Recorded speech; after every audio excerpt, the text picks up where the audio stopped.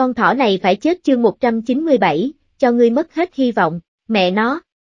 Vẫn còn chưa hết, một ngày sau, Tần Thọ thực sự muốn bóp nát quả bóng nước, nhưng hắn vẫn nhịn xuống. Ngọc Nhi, em làm sao vậy? Hằng Nga nhìn thấy hai mắt của Tần Thọ đỏ bừng, hỏi. Tần Thọ chán nản nói, không sao cả, chỉ là ta cảm thấy buồn bực. Tần Thọ buồn bực, Tam Hoàng Động Chủ và Khuê Tùng Đạo Nhân cũng vô cùng buồn bực, bọn họ phát hiện gần đây đầu óc càng ngày càng tệ, lúc nào cũng hay quên. Đặc biệt là Khuê Tùng Đạo Nhân, ban đầu còn ngồi, sau đó lại nằm xuống. Tam Hoàng Động Chủ làm cho hắn ngồi dậy, kết quả là nghe được một câu, ta quên cách ngồi như thế nào rồi. Sư huynh đừng đùa, chuyện này làm sao có thể quên được. Huynh nhìn xem ta ngồi như thế nào, sau đó huynh bắt chước ngồi không phải là xong rồi sao? Giọng nói vừa rơi xuống thì Tam Hoàng Động Chủ cũng nằm xuống. Khuê Tùng cảm động nói, sư đệ nằm xuống làm gì vậy? Sư huynh ta không cần đệ nằm cùng. Tam Hoàng Động Chủ khóc nức nở nói, sư huynh, ta cũng quên cách ngồi như thế nào rồi. Khuê Tùng Đạo Nhân, tình huống quên mọi thứ kỳ lạ này càng ngày càng nghiêm trọng, hai người rất lo lắng, lại hoàn toàn không ngờ rằng vài món đồ của chính mình đã bị con thỏ trộm đi. Dù sao thì kỹ thuật ăn trộm này nói theo một ý nghĩa nào đó quả thực là bất thường ngoài sức tưởng tượng. Sau khi tiễn Hằng Nga đi, Tần Thọ thở dài, hắn đóng cửa chính của Nguyệt Cung, tiếp tục cố gắng sờ quả bóng. 3 ngày qua đi, trong Nguyệt Cung bỗng nhiên truyền đến tiếng cười điên cuồng của con thỏ. Hoa ha ha, cuối cùng cũng thành công. Mẹ nó, cuối cùng thỏ gia ta đã tìm ra một loại thần thông. Ha ha, Tần Thọ cười lớn, nhìn thuật biến hóa mới mẻ trong đầu của mình. Biến hóa thần thông, có thể biến hóa thành bất kỳ ai. Giới thiệu rất đơn giản, thậm chí Tần Thọ cũng biết cấp bậc của thuật biến hóa này chắc chắn không cao, nhưng chân mũi có gầy đến đâu thì cũng có thịt, có phép thần thông là tốt rồi. Hơn nữa đó là một điềm báo tốt. Sau bao lâu điên cuồng trộm cắp, Tần Thọ cũng tổng kết ra một số quy luật của phép thần thông này. Tỷ lệ thành công của kỹ năng ăn trộm là dựa trên sự chênh lệch sức mạnh, còn lại dựa vào cấp độ thần thông của chính mình. Thần thông hay kỹ năng càng thấp thì tỷ lệ thành công lại càng cao. Nhưng điều này không phải là tuyệt đối, khi một người chỉ biết một đỉnh cấp thần thông thì một khi thành công, chắc chắn phải cũng đến tay. Nói cách khác, đối thủ càng ít thì tỷ lệ trộm được đồ tốt càng cao. Bây giờ trộm được thần thông, có nghĩa là những kỹ năng rác rưởi cơ bản nhất của hai tên ngu ngốc kia đã bị hắn cướp gần hết. Nhưng sau khi liên tục ăn trộm 3 ngày 3 đêm, Tần Thọ đã sắp nôn ra rồi, nếu trộm được thứ tốt thì tâm trạng cũng sẽ tốt. Dứt khoát không ăn trộm nữa, ra ngoài đi dạo thôi. Mà Tam Hoàng Động Chủ và Khuê Tùng Đạo Nhân thật sự rất muốn khóc, bọn họ nằm ở đó vẻ mặt sống không còn gì để luyến tiếc, ngồi và đi lại đều là bản năng, tuy rằng bọn họ đã quên nhưng nhìn thấy con thỏ đi lại, lập tức có thể học được giống như trẻ con tập đi. Ngồi cũng như thế, nhưng vấn đề ở đây là bọn họ vất vả học xong, một thời gian sau lại quên mất, sau vài lần liên tiếp, bọn họ đã bỏ cuộc, bây giờ, nằm ở đó, hai mắt nhìn thẳng, cố gắng suy nghĩ xem chính mình còn có thể làm gì.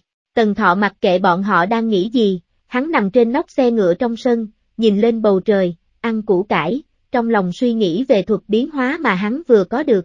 Thuật biến hóa này không phải là ảo thuật, mà thật sự kéo dài xương cốt da thịt, nhào nặn biến hóa thành bất kỳ ai. Ngoại trừ linh hồn không thay đổi, tất cả còn lại đều theo ý mình. Mặc dù chỉ là căn bản, nhưng cũng biến hóa thực sự. Nếu không nhìn thấu được linh hồn thì hoàn toàn không thể phân biệt được thật giả.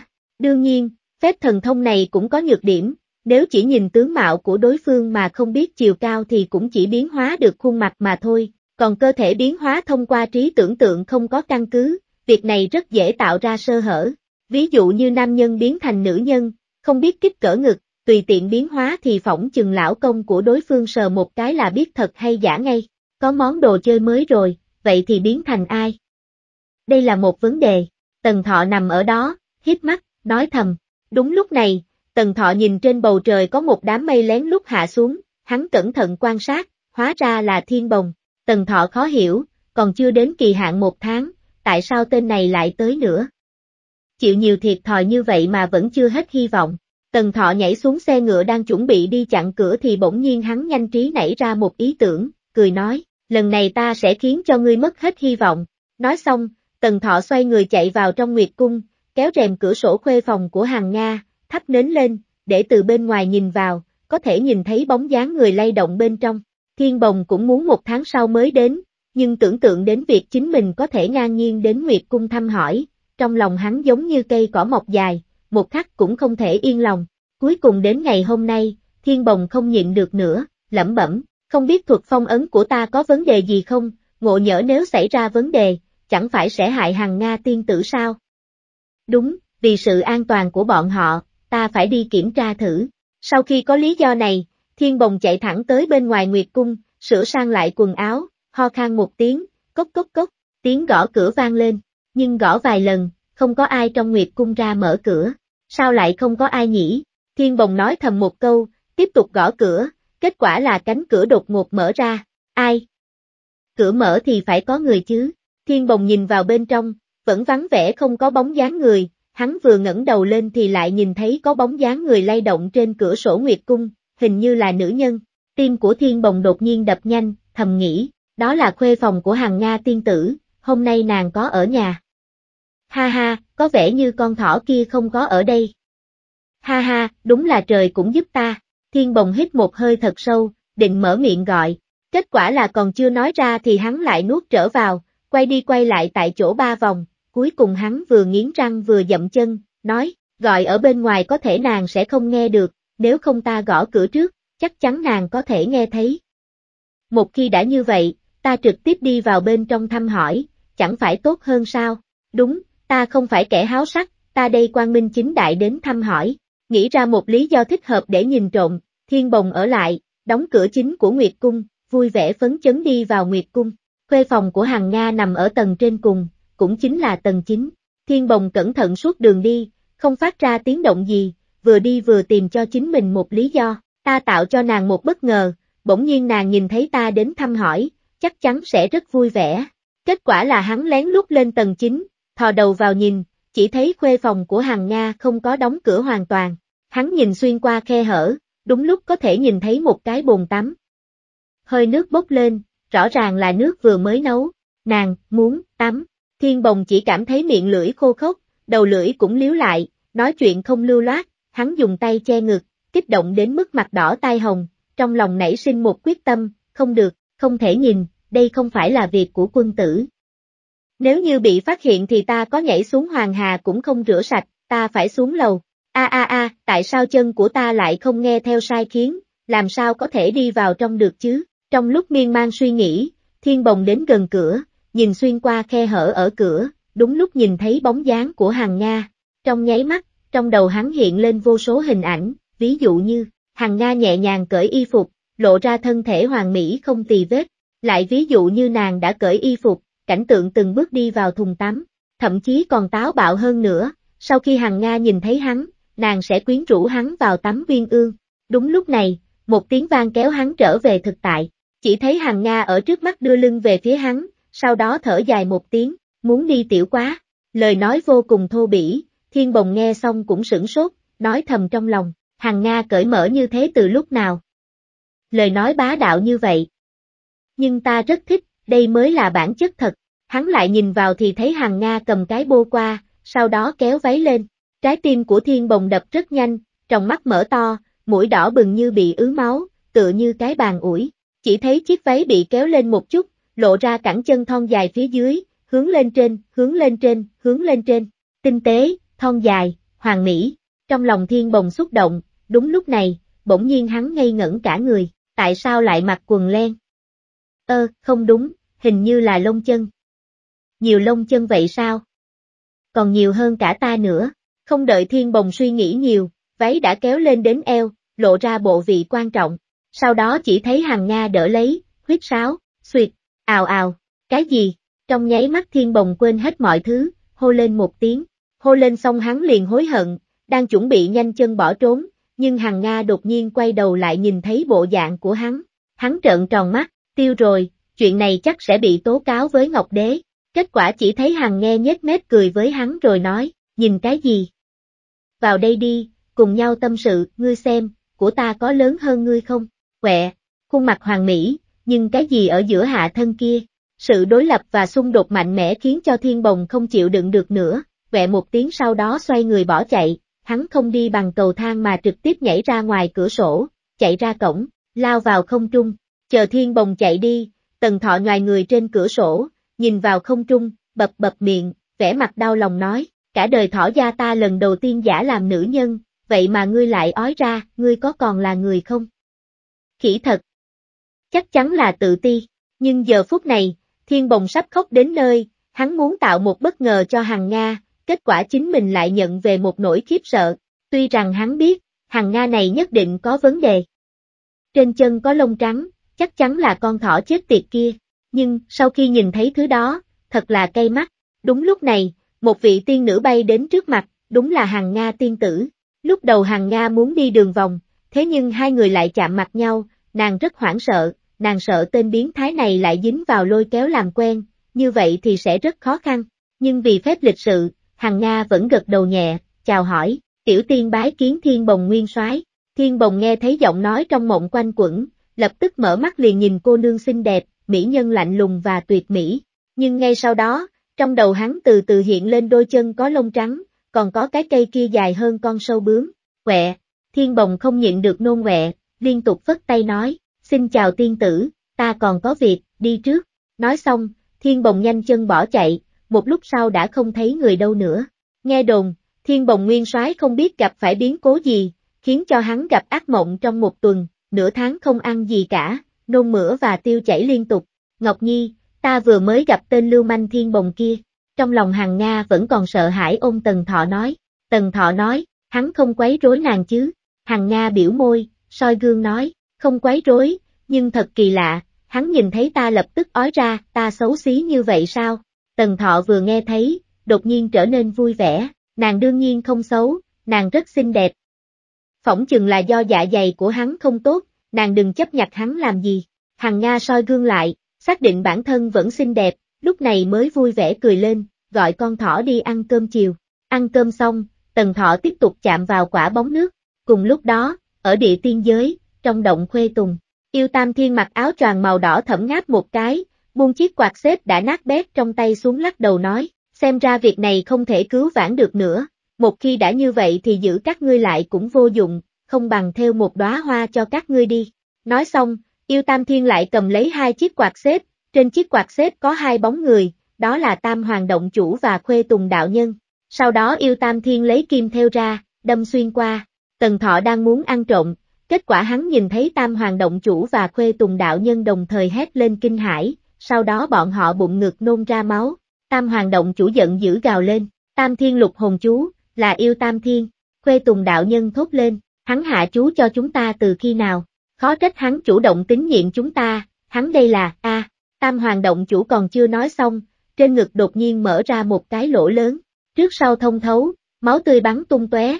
Khuê Tùng đạo nhân hét lớn, Yêu Tam Thiên ngươi đang làm gì vậy?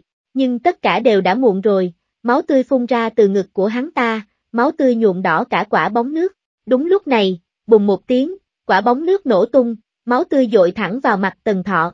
Máu, Tần Thọ vô thức sờ lên vết máu trên mặt, nhìn thấy màu máu trên tay, ánh mắt hồng ngọc ban đầu của Tần Thọ lập tức mờ mịt biến thành màu đỏ máu, ánh mắt đỏ như máu càng lúc càng đỏ, sau đó từ màu đỏ biến thành màu đen. Đôi mắt kia giống như hai vòng xoáy màu máu, khiến cho người ta liếc mắt nhìn một cái sẽ có một loại ảo giác linh hồn bị hút vào bên trong. Cùng lúc đó một cơn gió âm u lạnh lẽo thổi qua mắt, cả Nguyệt cung nháy mắt chìm vào im lặng, giống như rơi vào trong động băng. Hằng Nga đang theo khăn tay hoảng sợ nhìn ra bên ngoài, nàng lại phát hiện chính mình không nhúc nhích được, toàn thân như rơi vào động băng, tựa như bị đông cứng, bất luận có làm gì đi chăng nữa cũng không thể cử động, một khí tức khủng khiếp từ sâu trong linh hồn trỗi dậy. Ngọc Nhi, Hằng Nga lo sợ trong lòng, điều nàng lo lắng nhất không phải là bản thân mình, mà là lo lắng cho sự an nguy của Tần Thọ. Cùng lúc đó, Ngô Cương đang đốn cây hoa quế vương bỗng nhiên buông rìu xuống, quay đầu nhìn về phía Nguyệt cung, nhíu mày nói, con thỏ này đúng là không để cho người ta bớt lo được mà. Nói xong, Ngô Cương đi vài bước đã đến bên ngoài Nguyệt cung, toàn bộ quá trình không thi triển một chút pháp lực nào, như thể chỉ dựa vào thân thể thành thạo để đi, đơn giản giống như một người bình thường đi đường mà thôi, đi từng bước và xuất hiện trước mặt Tần Thọ. Con thỏ 7 màu sao? Mỗi ngày một màu. Ngô Cương nhìn con thỏ Tần Thọ trước mắt biến thành màu đỏ như máu, lắc đầu nói thầm. Đúng lúc này, màu máu trong mắt Tần Thọ đã bắt đầu giảm bớt. Ngô Cương vừa nhìn thấy, trong mắt lóe lên một tia ngưng trọng, không hề tranh cãi, giơ tay lên tát một cái. Bốp, phù phù, Tần Thọ lại bị đánh bất tỉnh. Sau đó màu máu trên người Tần Thỏ bắt đầu rút xuống giống như thủy triều, không bao lâu lại trở về thành một con thỏ béo lông trắng, nằm ở đó ngủ thiếp đi. Gần như cùng lúc đó, tiếng bước chân dồn dập từ ngoài cửa truyền đến. Ngô Cương nhướng mày, nhỏ giọng nói, nữ nhân này chỉ dùng thời gian một hơi thở đã khôi phục từ trong cơn gió đáng sợ đó. Thật không thể tin được, nàng ta còn là tiên nhân nhất tinh nữa chứ. Trong lúc đang nói, Ngô Cương đã quay người, nhấc chân chạy mất dạng. Cửa mở ra rồi, Hằng Nga không thèm nhìn đến Ngô Cương mà chỉ nhìn Tần Thọ đang quỳ rạp trên mặt đất, cái mông vênh cao, run rẩy. Tâm trí Hằng Nga rung lên, nhanh chóng chạy tới bên cạnh, lo lắng kêu lên, Ngọc Nhi, em không sao chứ? Kết quả con thỏ không hề có động tĩnh gì, cái đuôi nhỏ ở đó vẫn rung rung như cũ, trong không khí còn có một tiếng ngáy khò khò rất nhỏ. Hằng Nga lật con thỏ lại nhìn, thấy con thỏ này đang ngủ chảy nước miếng giàn giụa, không biết là trong mơ thấy đồ ăn gì ngon nữa. Phù, không sao là tốt rồi.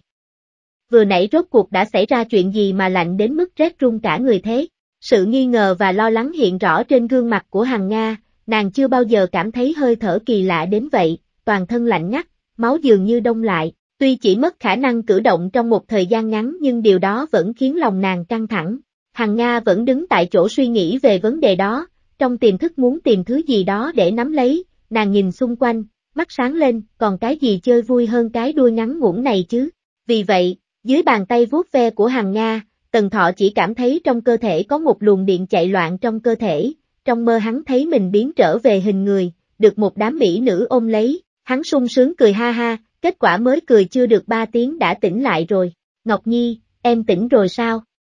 Hằng Nga vui mừng hỏi, gương mặt Tần Thọ mờ mịt, dụi dụi mắt, nhìn tình cảnh hiện tại rồi nghĩ đến cảnh tượng trong mơ, sau đó òa một tiếng rút vào ngực Hằng Nga ấm ức khóc, sao ta đã tỉnh lại rồi? Hu hu hu, tiếng khóc ấy thật xót xa cho người nghe đau lòng đến rơi lệ, chẳng qua nếu như lôi đầu con thỏ từ trong ngực Hằng Nga ra thì sẽ phát hiện, cái thứ này chỉ làm bộ làm tịch chứ thực ra đâu có khóc, lại còn chép miệng, giống như đang thưởng thức một hương vị nào đó, đồng thời tay Tần Thọ còn sờ soạng, lẩm bẩm, quả nhiên cảm giác chân thật vẫn thích hơn một chút. Ngọc Nhi, em nói gì đây? Hằng Nga hỏi, Tần Thọ nói, không nói gì cả, ôi, sao nàng lại tới đây? Lúc nãy ta làm sao vậy? Đầu óc Tần Thọ tỉnh táo hơn một chút, lập tức hoàn hồn, sau đó chợt nhớ tới cái chết của Tam Hoàng Động Chủ và Khuê Tùng Đạo Nhân, cùng chuyện quả bóng nước nổ tung ra. Hắn vô thức sờ lên mặt mình, nhổ một sợi lông nhìn thử, rất sạch sẽ, không dính máu, chẳng lẽ là chỉ là mơ thôi? Tần Thọ nói thầm, đồng thời nhảy ra khỏi cái ôm của Hằng Nga, tìm kiếm trong phòng nửa ngày cũng không nhìn thấy bóng nước, nhưng lại thấy trên mặt đất có một vũng nước động. Trái tim Tần Thọ co lại, hắn biết chuyện đó hẳn là không phải mơ, đồng thời xoa xoa cái gáy, hình như có hơi đau nhức. Cảm giác này không khác lắm với trải nghiệm lần trước hắn thấy con tôm hùm đất tứ hải ma lạc khiêu chiến con trâu. Đến khi tỉnh lại cái cổ rất đau, lúc đó còn tưởng rằng ngủ bị sái cổ. Hiện tại xem ra sự tình không đơn giản như vậy. Lần trước tỉnh lại là Ngô Cương, lần này tỉnh lại là Hằng Nga, nhưng người thông minh như hắn lập tức nghĩ đến chuyện này có thể có quan hệ với Ngô Cương. Đồng thời, Tần Thọ cũng vô cùng đau lòng, hắn vất vả cực nhọc tìm đến mấy ngày, trộn một đống kỹ năng rác rưởi không cần thiết, vất vả lắm mới nhìn thấy ánh sáng, thế nhưng hai người này cứ thế mà chết rồi, chết một cách không thể hiểu được, thậm chí còn có chút quỷ dị, ngay cả thi thể cũng không thấy đâu, kết quả này tương đương với việc phá vỡ tất cả thành quả của hắn trong mấy ngày nay, càng làm cho hắn phẫn nộ chính là, hắn không dễ dàng gì mới có cơ hội giành được công pháp tu luyện, cuối cùng thì sao? Mất mẹ nó rồi, loại cảm giác miếng thịt lên đến miệng rồi còn rơi mất làm cho Tần Thọ muốn phát điên lên được, kéo cái tai to, Tần Thọ bẹp bẹp miệng nói, ta không tin là Thỏ gia ta không thể tìm được một cái công pháp tu luyện, Ngọc Nhi, em nói công pháp gì cơ? Hằng Nga tò mò hỏi, Tần Thọ nói, công pháp tu luyện đó, Hằng Nga nói, ta biết một cái, em có muốn học hay không? Nàng biết ư? Tần Thọ ngạc nhiên, Hằng Nga ngốc nghếch dễ thương trả lời, đúng vậy, Bách Hoa tỷ tỷ dạy ta một môn hoa ngữ quyết, dùng để tu luyện. Em muốn học ư? Tần Thọ nghe thế, nhất thời mừng rỡ, ha ha, thật sự là đi mòn gót sắt tìm chẳng thấy, đến khi gặp được chẳng tốn chút công phu, học chứ, đương nhiên là muốn học. Hằng Nga gật đầu nói, vậy thì tốt, ta sẽ dạy em. Bách Hoa tỷ tỷ từng nói, hoa ngữ quyết được tu luyện tới bậc cao thâm, có thể thao túng thời kỳ nở hoa, còn có thể tự mình ngưng tụ hương hoa, chờ một chút. Loại công pháp này khi được tu luyện tới bậc cao thâm, có thể thao túng thời kỳ nở hoa. Sau đó khiến cho bản thân tự phát ra mùi hương. Hằng Nga gật đầu nói, đúng vậy, làm sao vậy? Tần Thọ nhếch miệng một cái, nói, quên đi, Thỏ gia ta oai hùng bất phàm thế này, không muốn biến thành loại tiểu sinh nữ tính. Công pháp này không phù hợp với ta. Hằng Nga hé miệng cười nói, tùy em, nếu như em muốn học, lúc nào ta cũng có thể dạy em. Tần Thọ gật đầu nói, được, vậy thì, ta ra ngoài đi dạo trước đây.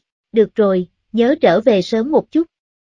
Hằng Nga dặn dò nói, Tần Thọ gật đầu, sau đó ra khỏi Nguyệt Cung, thẳng tiến đến chỗ Ngô Cương. Không biết mà, Ngô Cương nhìn con thỏ đang trợn trừng mắt trước mặt, thẳng thắn lắc đầu đáp, ngươi thật sự không biết vì sao ta lại hôn mê. Tần Thọ híp mắt hỏi, Ngô Cương không hề chớp mắt nói, lần trước ngươi từ trên trời rơi xuống, ta tình cờ nhặt được. Có quỷ mới biết được lần này sao ngươi lại ngất xỉu. Tần Thọ không tin, nhìn chằm chằm Ngô Cương mặt không đỏ tim không đập, để mặc cho Tần Thọ nhìn. Nhìn cả nửa ngày Tần Thọ cũng không phân biệt được Ngô Cương có nói dối hay không, chỉ có thể chép miệng nói, thôi bỏ đi, có phải ngươi làm hay không cũng không còn quan trọng nữa. Hiện giờ ta muốn làm rõ vấn đề tại sao ta lại ngất đi, còn nữa, rốt cuộc là con lừa lông gà do con rùa mọc sừng nào đẻ ra đã đánh ta những 2 lần. Đến giờ cổ ta vẫn còn đau. Ngô Cương nghe mấy lời này, sắc mặt liền đen sì. Tần Thọ nói, Tiểu Cương, ngươi làm sao vậy? Yên tâm, ta không mắng ngươi, ta đang mắng cái con lừa dám đánh ngất ta kia. Ngô Cương vội ho một tiếng nói, mắng chửi người là không đúng đâu. Đúng vậy, cho nên ta mới mắng con lừa. Tần Thọ nghiêm túc gật đầu nói, Ngô Cương. Tần Thọ nói, ta phải tra cho kỹ càng, rốt cuộc là có chuyện gì đang xảy ra, nếu không cứ tiếp tục như thế này, trong lòng Thỏ gia ta không yên tâm. Trước tiên, lần thứ nhất là Ngưu đại lực đập nát một con rùa đá, rồi một tảng đá rơi xuống trước mặt ta, hình như trên tảng đá kia có dính máu, sau đó thì ta không nhớ được gì nữa cả. Lúc này đây Tam Hoàng động chủ và Khuê Tùng đạo nhân đột nhiên nổ tung chết bất đắc kỳ tử, bóng nước bị cấm chế cũng nổ theo, máu văng lên mặt ta đưa tay chùi xuống nhìn, sau đó thì chẳng biết cái gì nữa. Hai chuyện này thoạt nhìn thì không liên quan gì đến nhau, nhưng đều chết người, chẳng lẽ là ta không nhìn được người chết? Ngô Cương không nói gì. Tần Thọ tiếp tục phân tích, ngoài người chết ra, chỉ có máu mà thôi. Ta lấy chút máu thử xem. Nói xong, Tần Thọ liền lấy ra một con dao nhỏ, nói với Ngô Cương, Cương ngươi qua đây một chút đi. Sắc mặt của Ngô Cương tối sầm lại, làm gì? Tần Thọ trách móc, ta cắt một cái, yên tâm chỉ lấy một chút máu mà thôi, không đau đâu. Ngô Cương không còn gì để nói, không đau, sao ngươi không tự cắt mình ấy? Tần Thọ nói, ta sợ đau. Ngô Cương, vậy ngươi còn nói là không đau. Tần Thọ thẳng thắn nói, ta nói đó là ta cắt tay ngươi, ta không đau, gọi tắt là không đau. Ngô Cương, cút. Tần Thọ, đừng vô tình như vậy mà. Ngô Cương, biến nhanh đi. Tần Thọ cố nài nỉ, đừng giận mà, hay là chúng ta đổi cách khác. Máu thì thôi đi, ngươi xem chuyện những người chết này. Cút. Ngô Cương nhấc chân đạp một cái, Tần Thọ vèo một cái biến mất giữa bầu trời bao la. Nhưng, không lâu sau, bụi cỏ đột nhiên rung động, một con thỏ trong miệng đầy cỏ vừa ăn vừa cười ha ha chạy về. Tần Thọ nói, thật là, tên mãn phu nhà ngươi không biết yêu động vật chút nào, không có lương tâm, độc thân là đáng đời. Ngô Cương, Tần Thọ nói, bỏ đi, nếu như ngươi đã không muốn mất máu, cũng không muốn chết, ta chỉ có thể tự nghĩ cách mà thôi. Nói rồi, Tần Thọ móc mấy con gà và vịt từ trong hắc ma thần hạp ra, sau đó tùy ý tìm một con trông thuận mắt nhất lấy máu. Ngô Cương ở bên cạnh quan sát, cũng không quản. Tần Thọ trừng to mắt nhìn, kết quả máu tươi chảy ra, Tần Thọ cũng dùng tay sờ, lại không có chút phản ứng nào, ngẩng đầu nhìn Ngô Cương nói, chuyện gì đây? Ngô Cương nói, không biết. Tần Thọ lẩm bẩm nói, lẽ nào không phải nguyên nhân là do máu? Vậy nguyên nhân chắc là do nhìn thấy người chết rồi, tìm thời cơ đi nghe ngóng xem nhà ai có người chết, ta đi xem, coi như là chịu tang sớm. Ngô Cương, Tần Thọ khoát tay, vứt lại một con gấu chó to nói, ăn từ từ nhé, ta về đây, ôi, đường đời chậm rãi.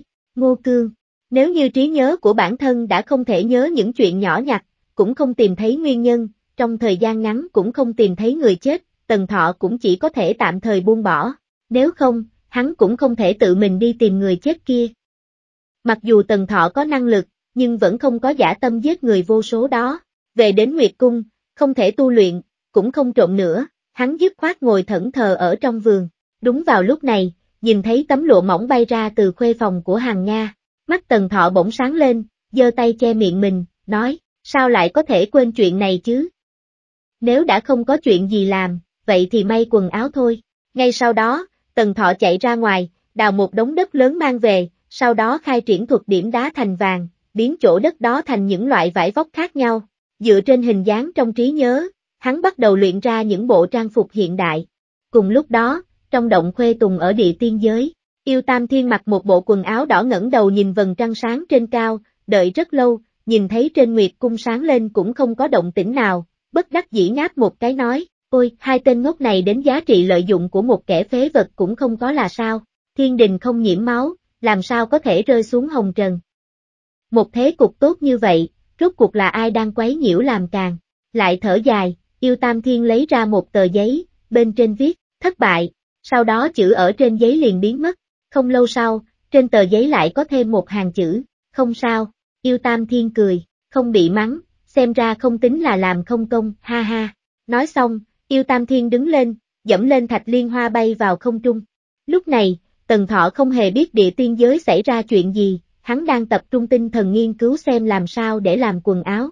Nhưng, rất nhanh hắn đã phát hiện ra, kiểu dáng quần áo hắn có thể nhớ, nhưng để may được quần áo, dường như lại thiếu kích cỡ. Có điều Tần Thọ nghĩ kỹ, nằm ở trong sơn cốc nhiều lần vậy rồi, ngủ trên đùi cũng không ít, cộng thêm mấy tài nguyên duyệt nữ của kiếp trước, dương móng vuốt ra lại khoa tay múa chân một lúc lâu, cuối cùng cũng có chút thành quả. Theo tính toán của hắn, một chiếc váy dài tây trang OL công sở xinh đẹp đã được làm ra, bên trong còn kèm theo một chiếc sơ mi trắng. Thật ra Tần Thọ muốn phối hợp với váy ngắn, có điều sợ Hằng Nga ngại ngùng, sẽ không mặc. Lần đầu tiên tặng quần áo, vẫn nên bảo thủ một chút, còn về váy ngắn, từ từ.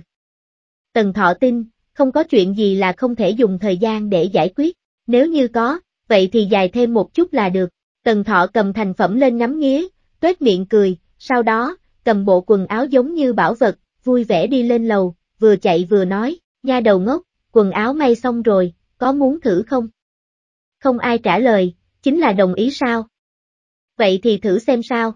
Tần Thọ nhanh như một cơn gió xông vào khuê phòng của Hằng Nga, vài phút sau, vẻ mặt chán nản bị Hằng Nga xách tay ném ra ngoài. Xoảng, cửa đóng lại, Tần Thọ đứng ở cửa, ngẩng đầu nhìn tay nắm cửa, mấp máy môi, gọi, không cần như vậy chứ. Chỉ là thay bộ quần áo thôi mà, ta bảo đảm không xem nữa là được chứ gì. Mơ đi. Bên trong phòng truyền ra giọng nói của Hằng Nga. Tần Thọ nói, nàng phải tin ta, nhân phẩm của ta vô cùng tốt. Hừ. Hằng Nga vốn không mắc câu, Tần Thọ không từ bỏ đứng ở ngoài cửa nói một tràng, kết quả Hằng Nga không để ý đến hắn, ngược lại trong phòng truyền ra âm thanh sột soạt thay quần áo, cùng với âm thanh của Hằng Nga đang nhảy trong phòng, dường như không quen mặc những bộ quần áo thế này, lại dường như là đang nghiên cứu cách mặc cụ thể. Tần Thọ cảm thán nói, nha đầu ngốc, nếu như nàng không biết mặc, ta dạy nàng có được không? Ta nói với nàng, ta là một lão sư tốt đó, nằm trong top 3 học trò tốt nghiệp của Văn Khúc Cung đó, không chỉ giỏi chuyện học hành, thậm chí giỏi về truyền đạt kiến thức. Nàng mở cửa ra đi, ta cầm tay chỉ dạy nàng cách mặc quần áo, thế nào, mơ đi. Hằng Nga quyết đoán từ chối, thêm vài phút trôi qua, cửa phòng mở ra, lại không nhìn thấy Hằng Nga đi ra. Tần Thọ nói, nha đầu ngốc, cửa mở rồi, không phải ta mở đâu đó, ta vào nhé, ta mở đó, em vào đi, nhìn đi, đẹp không? Hằng Nga mang theo vài phần lo lắng, âm thanh ngượng ngùng truyền đến. Tần Thọ vừa nghe thấy, chân ngắn lập tức biến thành phong hỏa luân, vèo một cái xông vào trong, giống như là sợ chậm một giây thôi sẽ không được nhìn thấy nữa. Đi vào trong phòng, Tần Thọ liền ngây ngốc ở chỗ cũ, chỉ thấy Hằng Nga cẩn trọng đứng ở đó, mặc bộ âu phục thẳng thớm, áo sơ mi trắng hoàng mỹ làm nổi bật lên đường cong chữ S hoàn hảo của Hằng Nga, ba vòng kiêu ngạo, lại nhìn gương mặt kia, xinh đẹp yêu kiều, lại đáng yêu, đẹp đến mức có thể miễu sát tất cả những người phụ nữ trong mắt của Tần Thọ. Có điều, sau khi Tần Thọ hoàn hồn, vẫn lắc lắc đầu. Hằng Nga ngẩn ra, có chút thất vọng nói, không đẹp à? Tần Thọ nói, không phải, vô cùng đẹp, có điều vẫn còn thiếu chút nữa mới gọi là hoàn mỹ. Còn thiếu gì nữa? Hằng Nga hỏi, PS, bé muội vẫn dịch rất chăm chỉ, ai còn kim phiếu thì đẩy vào bộ này gấp. Tần Thọ tiện tay cầm một chiếc ghế qua, vỗ một cái, chôn ghế liền biến thành một mắt kính gọng đen, lại bẻ thêm một chân ghế nữa biến thành một sợi dây buộc tóc màu đen. Tần Thọ chạy qua, vỗ vỗ xuống giường nói, ngồi lên đây đi, Thỏ gia ta trang điểm cho nàng. Hằng Nga nghe lời ngồi xuống, Tần Thọ lấy một chiếc ghế nhỏ, đặt trên giường, tự mình đứng lên ghế, buộc túm tóc đuôi ngựa cho Hằng Nga. Sau đó đeo kính gọng đen lên cho Hằng Nga, nhảy xuống nhìn lại. Tần Thọ khẽ gật đầu, có điều vẫn cảm thấy có chỗ nào đó chưa ổn, vẫn thiếu chút gì đó. Hằng Nga lắc lắc tóc đuôi ngựa nói, khoan khoái quá, chỉ là không biết có đẹp hay không. Tần Thọ nói, nàng đợi ta một chút. Nói rồi, Tần Thọ lấy băng ghế còn lại chạy ra ngoài, đồng thời trong tay cầm quyển sách màu vàng, nhanh chóng lật ra xem tổ hợp những nguyên liệu sắp xếp bên trong. Rất nhanh, đã tìm thấy mục tiêu, sau khi nhớ được tổ hợp nguyên tố, nửa băng ghế còn lại bị Tần Thọ biến thành một đôi giày cao gót. Tần Thọ xách đôi giày cao gót da lần nữa đi vào trong phòng của Hằng Nga, nói, đi vào. Thử xem, đây, giày này sao lại như vậy? Kỳ lạ quá, Hằng Nga nói. Tần Thọ cười, mặc dù không giống với giày bình thường nàng đi, có điều sau khi đi vào chắc chắn sẽ rất đẹp. Hằng Nga cũng không nghĩ nhiều, sau khi đi vào, cố gắng đứng lên, lại phát hiện đi giày này đứng lên rất tốn sức, có điều sau khi đứng dậy, soi gương, Hằng Nga cũng rất kinh ngạc, wow, chân dài ghê, chân đẹp quá.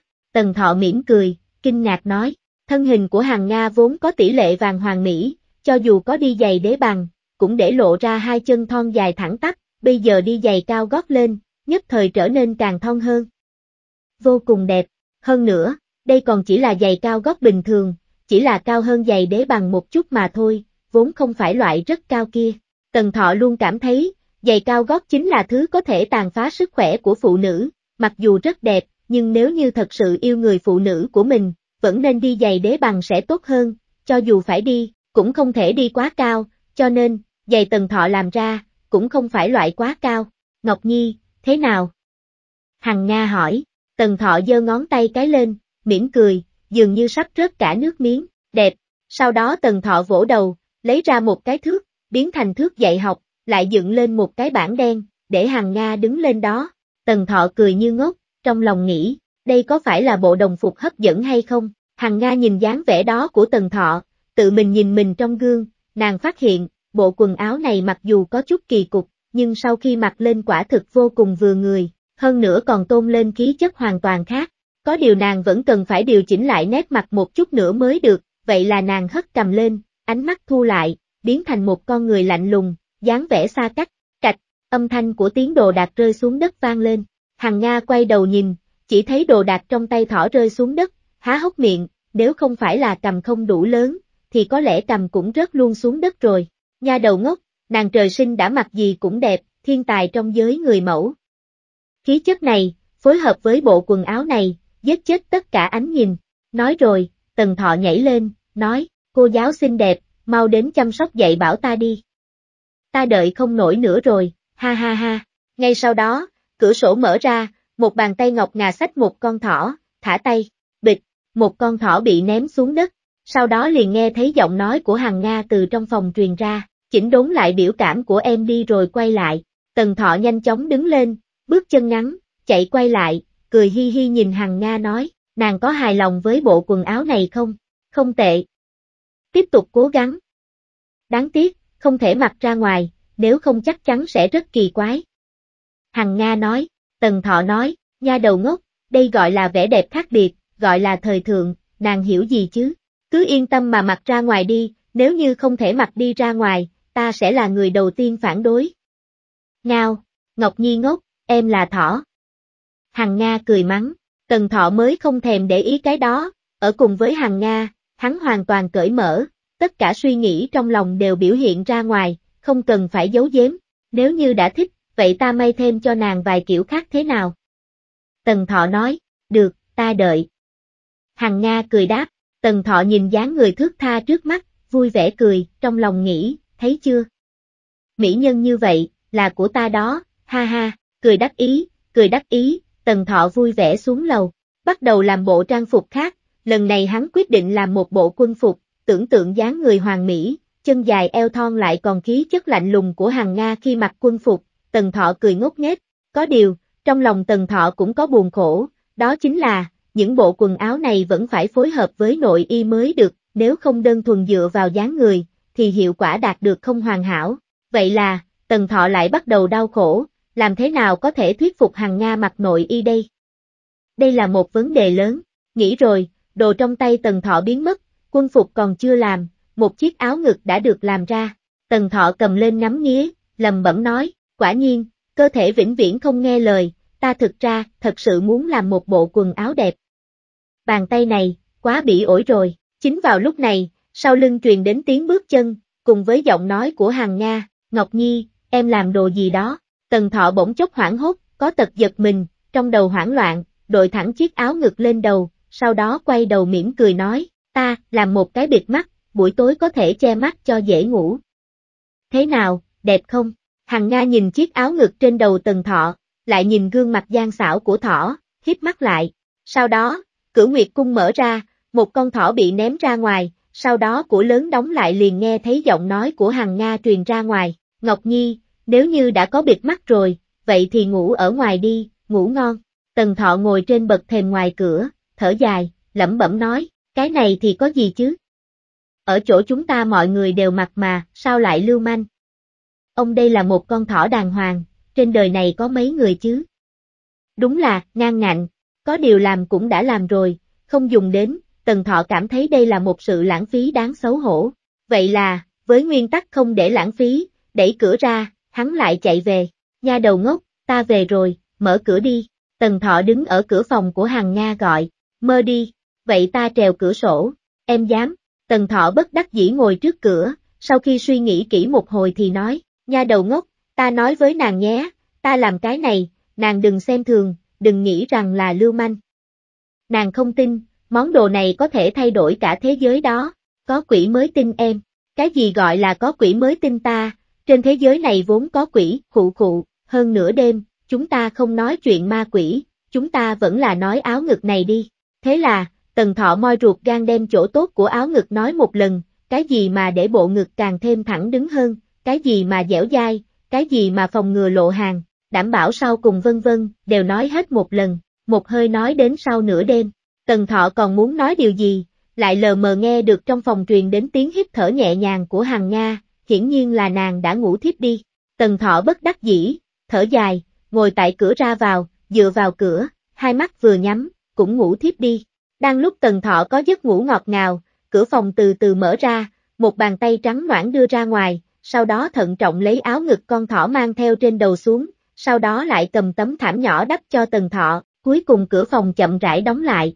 Ha ha, buổi sáng, Tần Thọ ngáp một cái, dụi dụi con mắt, nhìn tấm thảm, đắc ý nở nụ cười, vẫn là muội tử nhà ta tốt với ta, ha ha, ai? Bịt mắt ta đâu? Tần Thọ chà sát mấy lần, xoay vòng tại chỗ, tấm thảm trong tay rung lên không thấy bịt mắt. Tần Thọ theo bản năng sờ sờ lồng ngực của mình, không có gì, có kẻ trộm. Tần Thọ theo bản năng kêu lên, đúng lúc này, cửa phòng mở ra, Tần Thọ quay đầu nhìn lại, con mắt lập tức trừng to, sau đó một nhếch miệng, cười, Ngọc Nhi, nhìn cái gì vậy? Khuôn mặt xinh đẹp của Hằng Nga đỏ bừng trừng mắt liếc Tần Thọ. Tần Thọ chép miệng, hỏi, không nhìn gì, nhìn kẻ trộm nhỏ. Khuôn mặt xinh đẹp của Hằng Nga càng đỏ hơn, trừng Tần Thọ một cái nói bậy bạ gì đó. Lúc này Tần Thọ thấy vậy, khuôn mặt nhỏ lập tức nứt toát, vô cùng chân chó nói, đúng, không thể nói bậy. Vậy, chúng ta nói chủ đề đứng đắn một chút, độ lớn nhỏ phù hợp không? Nàng biết, không tự tay đo đạc đỉnh núi, chỉ dựa vào nhìn, sẽ có sai lệch. Kỳ thật ta làm việc rất nghiêm cẩn, nếu không, ta đo đạc lại nhé. Bốp, một bàn tay của Hằng Nga đập vào trên trán hắn, đánh đến nỗi cái tai lệch ra, cáu giận nói hưu nói vượng. Tần Thọ thấy dáng vẻ thẹn thùng tới mang tai của Hằng Nga, không che giấu chút nào cười tươi như hoa, chuyện gì thú vị bằng việc đùa giỡn muội tử chứ? Đáp án là, không có, được thôi, nàng đã không nói, vậy chúng ta đi ăn cơm đi. Dù sao, cái này, nói văn minh một chút, chính là áo ngực. Nếu áo ngực lớn, tác dụng không lớn, quá nhỏ, thứ nhất mặc vào không thoải mái, thứ hai không có lợi cho thân thể khỏe mạnh, thứ ba còn dễ dàng biến dạng, nàng hiểu chứ, ta nói không phải là áo ngực biến dạng. Tần Thọ một đường lắm lời nói, mặc dù dáng vẻ Hằng Nga giả bộ không nghe, nhưng mà sau khi nghe thấy sẽ biến dạng, lông mày nhíu lại. Ăn sáng xong, Hằng Nga chuẩn bị đi thiên đình, trước khi đi, Hằng Nga bỗng nhiên quay đầu hướng về phía Tần Thọ nói, hơi chật, có thể rộng một chút. Nàng nói cái gì? Tần Thọ sững sờ, theo bản năng hỏi, không nghe thấy thì thôi. Hằng Nga đỏ bừng mặt, quay người bay lên không.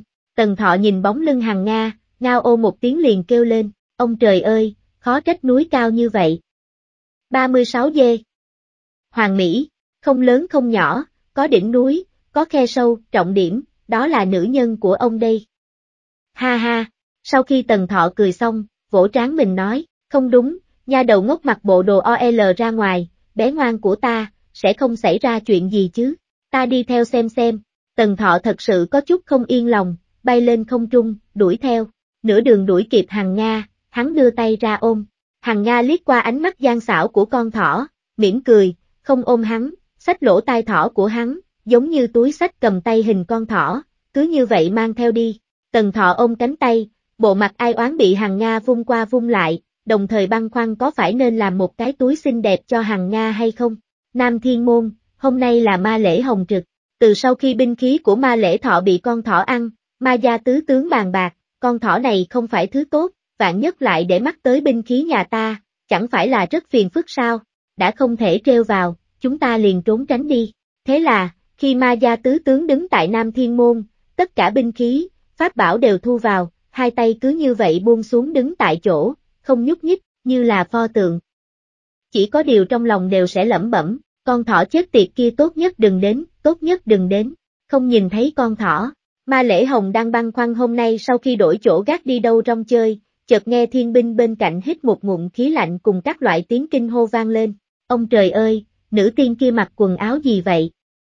Thật cổ quái, thật xinh đẹp, chưa từng thấy có người mặc như vậy, nhìn, có chút kỳ lạ, nhưng mà không thể không nói, dáng người thật đẹp, mặt càng đẹp hơn, thần vận cũng đẹp. Ma Lễ Hồng nhướng mày, mắng, mỗi một người đều giống như heo, chưa từng thấy nữ tiên sao? Tiên nữ trên trời nhiều như vậy, còn chưa nhìn đủ sao? Chú ý hình tượng một chút. Nếu không xử trí theo quân pháp, trong lúc nói chuyện, Ma Lễ Hồng ngẩng đầu nhìn lại, hắn ngược lại muốn xem, tiên nữ nào có thể để các thiên binh mê mẩn đến không tuân theo phép tắc. Hắn vừa nhìn, lập tức sững sờ ngay tại chỗ, chỉ thấy nơi xa, phía trên một đám mây trắng, một dáng người cao gầy, đường cong hoàn mỹ, một nữ tử một phân một tấc đều hoàn mỹ giống như thiên kiệt tác của thiên nhiên chậm rãi bay đến. Trọng điểm là bàn chân nàng, chưa từng thấy loại trang phục quần dài như vậy, phụ trợ hai chân thon dài vô cùng, bờ eo thon thu lại, giống như một nắm uyển chuyển, lại nhìn lên phía trên. Ma Lễ Hồng chỉ cảm thấy thú huyết trong người như muốn sôi trào. Quần áo được kéo căng cao, lỗ hổng bên trên chiếc áo màu trắng phảng phất như lúc nào cũng có thể sẽ bung ra. Loại cảm giác căng cứng kia, Ma Lễ Hồng nhìn đến miệng đắng lưỡi khô, lại nhìn khuôn mặt, quen thuộc, lại không chỉ là đẹp, mà đẹp đến làm người ta nín thở. Ma Lễ Hồng chỉ cảm thấy đầu óc như sắp hỏng. Theo lý thuyết, thói quen của hắn đều là xem mặt trước, mặt đẹp mắt, xuống chút nữa, nhìn dáng người. Nhưng mà y phục của nữ tử trước mắt này, lại đem dáng người phát họa làm cho người ta nhịn không được nhìn dáng người trước. Không có cách nào, thời đại Ma Lễ Hồng sinh sống, mặc dù rất nhiều tiên tử xinh đẹp, nhưng mà đều là trang phục váy dài, bên dưới không lộ chân, bên trên không lộ xương quai xanh, dáng người ngay lập tức bị quần áo rộng rãi che lấp ở phía dưới, chỉ có bay tốc độ cao hoặc là khi cuồng phong, mới có thể nhìn thấy đường cong ẩn tàng trong đó. Đã khi nào thể nghiệm qua đánh thẳng vào thị giác như thế, huống chi, người tới còn là Hằng Nga nghiêng nước nghiêng thành. Ma Lễ Hồng ngu ngơ trọn vẹn 3 giây đồng hồ, lúc này mới đột nhiên lấy lại tinh thần, hít sâu một hơi, ưỡn ngực ngẩng đầu, nhìn không chuyển mắt, trông đợi bầu trời, hình tượng có mấy phần giống thiên hạ dù lớn, ta lại là cao thủ tịch mịch. Không chỉ hắn, những thiên binh kia cũng đều bày ra bộ dáng mình tự cho là uy vũ nhất, đẹp trai nhất, hoàn mỹ nhất trong cuộc đời. Nếu Ngọc Đế thấy được, đoán chừng chắc chắn sẽ đem tất cả bọn hắn xung quân đến biên cương. Khi hắn kiểm duyệt, những tôn tử này cũng chưa từng có tinh thần như vậy. Hằng Nga vô cùng ngạc nhiên nhìn những người trước mắt, phảng phất đột nhiên bị đánh đổ máu, mỗi một thiên binh thiên tướng hận không thể giương đầu lên trên trời, có chút không được tự nhiên hỏi Tần Thọ, bọn họ bị làm sao vậy? Tần Thọ lườm bọn người Ma Lễ Hồng một chút, dùng giọng nói từ tính, cảm thán nói, mùa xuân đến, nhóm động vật nhỏ lại đến mùa động tình, nàng nhìn con heo kia, nàng nhìn con gà kia, nàng nhìn tên ngu xuẩn kia, đều dương đầu cao lên, hấp dẫn lực chú ý người khác phái. Đám người Ma Lễ Hồng mặt dày nhất thời đỏ bừng, theo bản năng cúi đầu.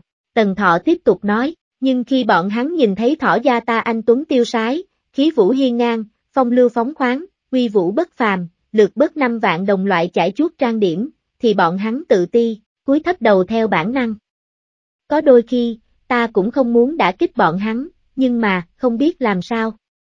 Cha mẹ bọn hắn vì ngăn cản bọn hắn yêu sớm, thế là cho bọn hắn bộ dạng bị thịt như thế, cái này có thể trách ai được. Ai, bọn người Ma Lễ Hồng đỏ ngầu cả mắt, nếu như không phải không thể trêu vào, hiện tại Ma Lễ Hồng thật muốn đem con thỏ này lột da xuống nấu, nhưng mà sau khi Hằng Nga nghe mấy câu này, khuôn mặt xinh đẹp không thể nhịn được, vì cười ra tiếng cười kia, giống như băng tuyết tan rã, mặt trời sáng lạng chiếu khắp nơi, trong nháy mắt làm cho một đám người trước mắt lần nữa nhìn ngây người, một khắc trước là nữ thần băng tuyết, một khắc sau là thiếu nữ mặt trời, chênh lệch lớn, giống như biến thành người khác, duy nhất không thay đổi chính là vẻ đẹp ngạt thở kia, còn có bởi vì nụ cười kia mà hô hấp tăng lên, nút thắt càng thắt chặt y phục hơn. Oán khí trong lòng đám người Ma Lễ Hồng lập tức tản đi, hơn nữa mỗi một người mở to hai mắt nhìn, thầm hét to trong lòng, dùng sức, dùng sức, dùng sức.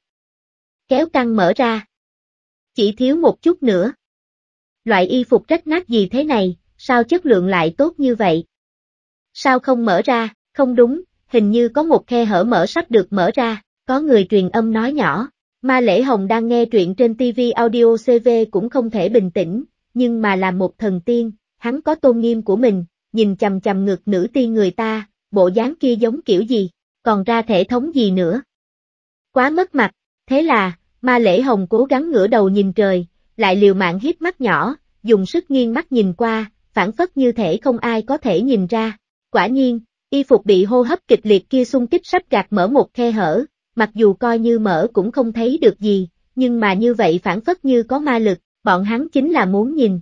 Mắt thấy trong nháy mắt sắp gạt mở, một cái đầu thỏ với bộ lông trắng mượt xuất hiện ở trước ngực Hằng Nga, nhếch miệng cười nói với bọn hắn, nhìn cái gì, chết tiệt, tất cả mọi người đồng thời tức giận mắng ở trong lòng. Chênh lệch to lớn kia, phản phất giống như quỷ chết đói mấy ngày, đột nhiên thấy đồ ăn ngon, đang muốn ngoạm ăn, đồ ăn lại bị heo ăn mất, nhưng mà cái này còn chưa xong, chỉ thấy con thỏ này quay người lại, hét lớn, ai nha, có côn trùng, ta giúp ngươi bắt, sau đó đâm đầu vào trong khe núi. Trong nháy mắt đó, tất cả mọi người phản phất nghe thấy một tiếng sét đùng đoàng vang lên trong đầu, tim cũng vỡ nát, nhìn con thỏ chết tiệt kia đâm vào khe núi, từng cái tròng mắt đều đỏ, thẳng đến khi Hằng Nga giật con thỏ xuống, ngượng ngùng cười với bọn hắn, biến mất sau Nam Thiên Môn. Tất cả mọi người cũng không nhịn được nữa, từng tiếng mắng chửi vang vọng Nam Thiên Môn, mẹ kiếp con thỏ chết tiệt, dưới cơn nóng giận một thiên binh, đưa trường thương trong tay nện trên mặt đất, những người khác học theo, nhao nhao phát tiết lửa giận trong lòng, tên khốn kiếp, tên khốn kiếp. Ngăn cản ánh mắt chúng ta thì thôi đi, hắn còn tham ăn của chúng ta, có thể nhẫn không thể nhục, khinh người quá đáng, mẹ kiếp, cả đời ta sống còn không bằng một con thỏ.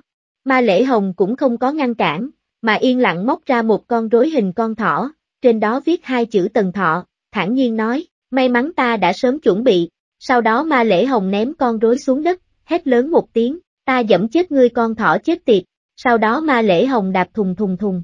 Cùng lúc đó, một số tiên nhân qua lại Nam Thiên Môn, vừa vặn thấy cảnh này, mỗi một người bị dọa đến không dám nói chuyện, đi đường vòng.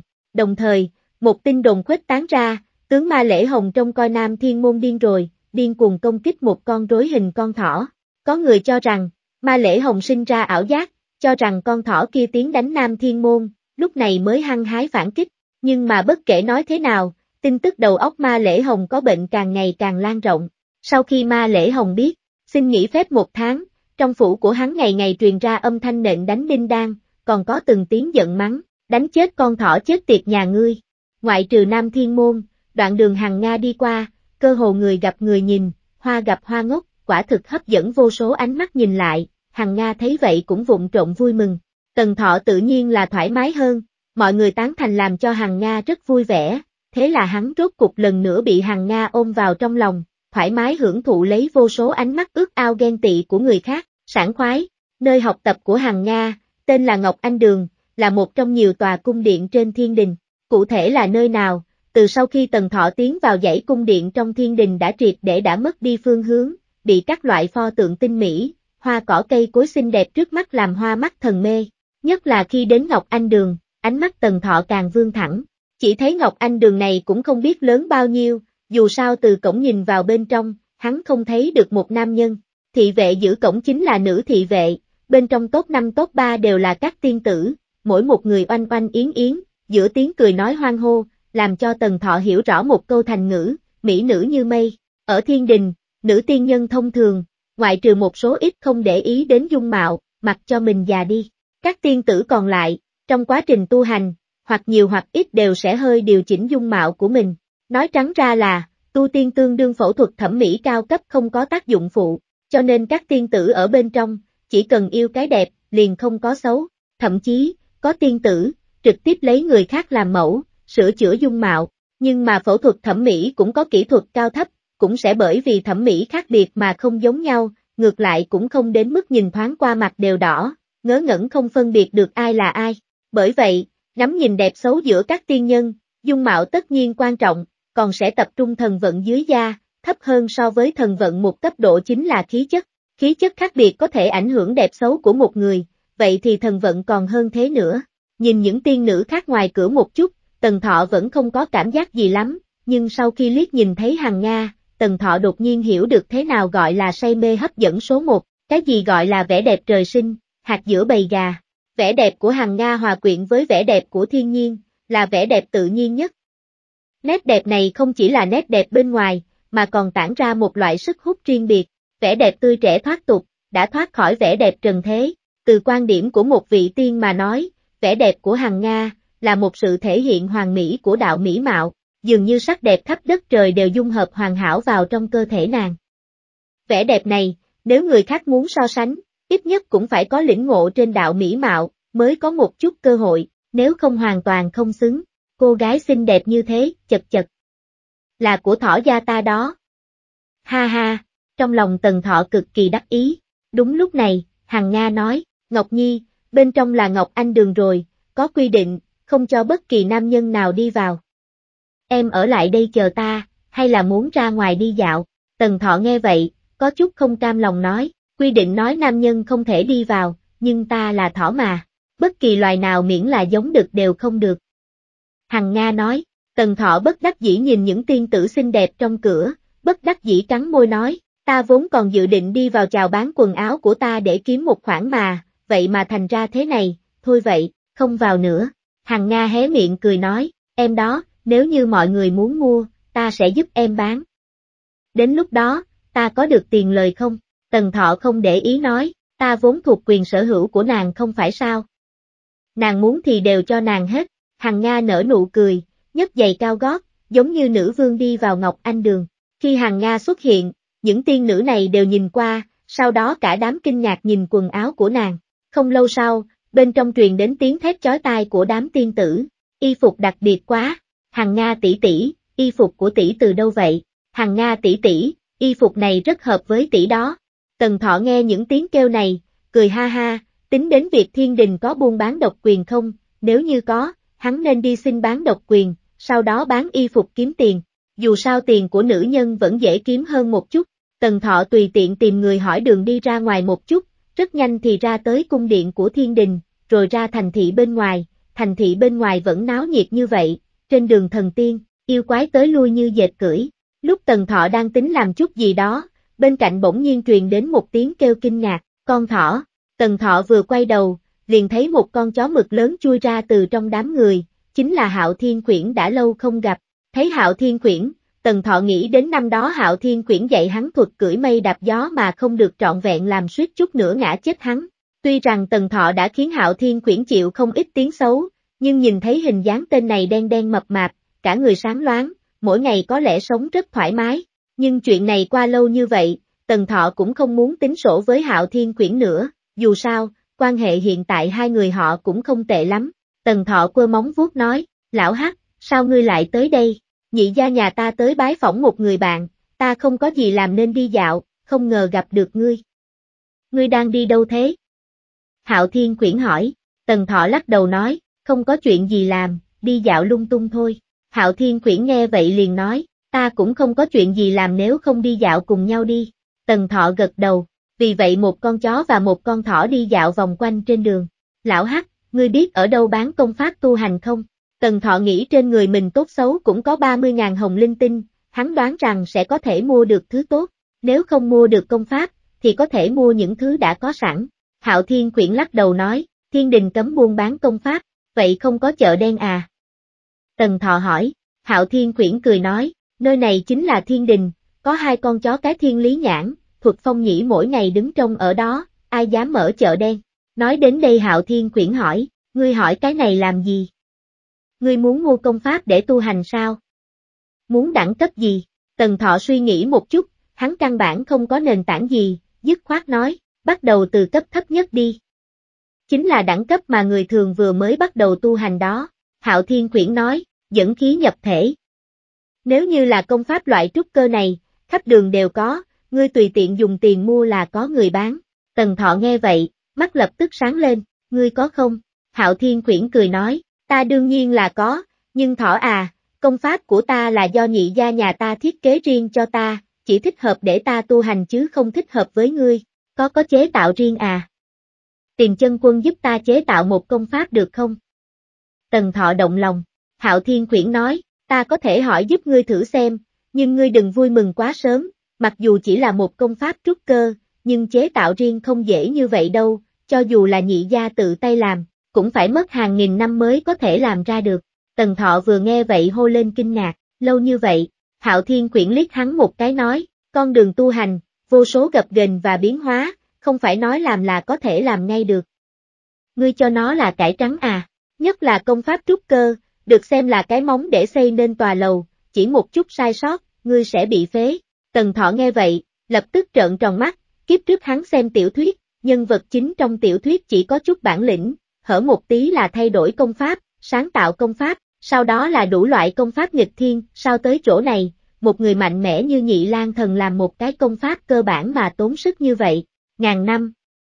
Quá lâu, Tần Thọ sợ mình không sống đến ngày đó, vì vậy Tần Thọ hỏi nhị gia nhà ngươi một chút xem có thể làm gấp không? Hạo Thiên Quyển trực tiếp liếc hắn một cái nói, ngươi muốn chết sớm một chút, ngày mai liền có thể cho ngươi một môn công pháp, thế nào? Tần Thọ cắn môi nói, thực sự không có biện pháp khác à? Không được, ta tìm đại một môn công pháp nào đó thích hợp để luyện vậy, thích hợp để luyện. Ta đã nói rồi, công pháp trúc cơ là nền móng, nền có vững, thời gian tu hành tiếp theo mới có thể lên cao. Nếu tu luyện công pháp rác rưởi, cả đời này ngay cả thành tiên cũng đừng hòng. Địa tiên giới nhiều tu sĩ như vậy, vô số công pháp, thế nhưng nhị gia nhà ta từng nói, những công pháp này 99% đều là thứ rác rưởi. Nếu không tỷ lệ người thành tiên sẽ không thấp như vậy, cả ngàn năm được mấy người chứ. Hạo Thiên Quyển nói, Tần Thọ cũng hiểu đạo lý này, nhưng, hắn thật sự rất gấp mà. Người trong nhà mới biết chuyện nhà mình, không có thực lực, hắn cũng chỉ có thể đi qua đi lại giữa Nguyệt Cung và Thiên Đình, không ra ngoài được, như vậy không thể tìm nhiều tin tức liên quan tới mình, như vậy làm sao có cách để phá giải cục diện bế tắc trong cơ thể. Nếu như cứng rắn muốn đi ra ngoài, dựa theo trình độ hung hiểm bên ngoài, có lẽ mới xuống hạ giới đã bị người ta cho vào nồi rồi. Hạo Thiên Quyển nhìn vẻ mặt củ ê của Tần Thọ, suy nghĩ một chút, bỗng nhiên hạ giọng lại gần nói, cũng không phải hoàn toàn không có cách nào khác. Ánh mắt Tần Thọ trong nháy mắt trở nên sáng lấp lánh như kẻ trộm hỏi, công pháp gì? Ở đâu có thể tìm được? Hạo Thiên Quyển nói, ngươi có biết lão sư hoàng đế là ai không? Tần Thọ cau mày nói, vào lúc này chúng ta có thể đừng chơi cảm giác thần bí không? Ngươi nói thẳng là được. Hạo Thiên Quyển nói, năm đó hoàng đế đại chiến Si-vu, đánh đến trời long đất lở.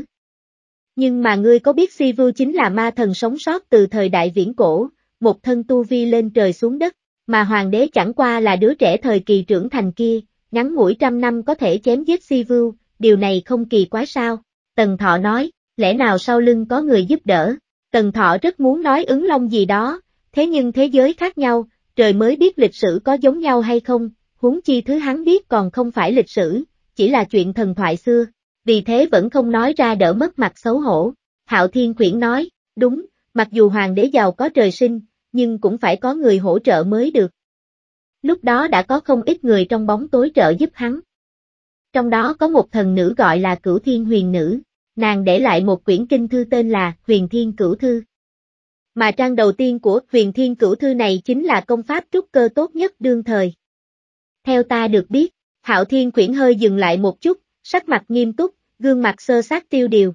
Nghe đến đây, Tần Thọ biết trò chính đã đến.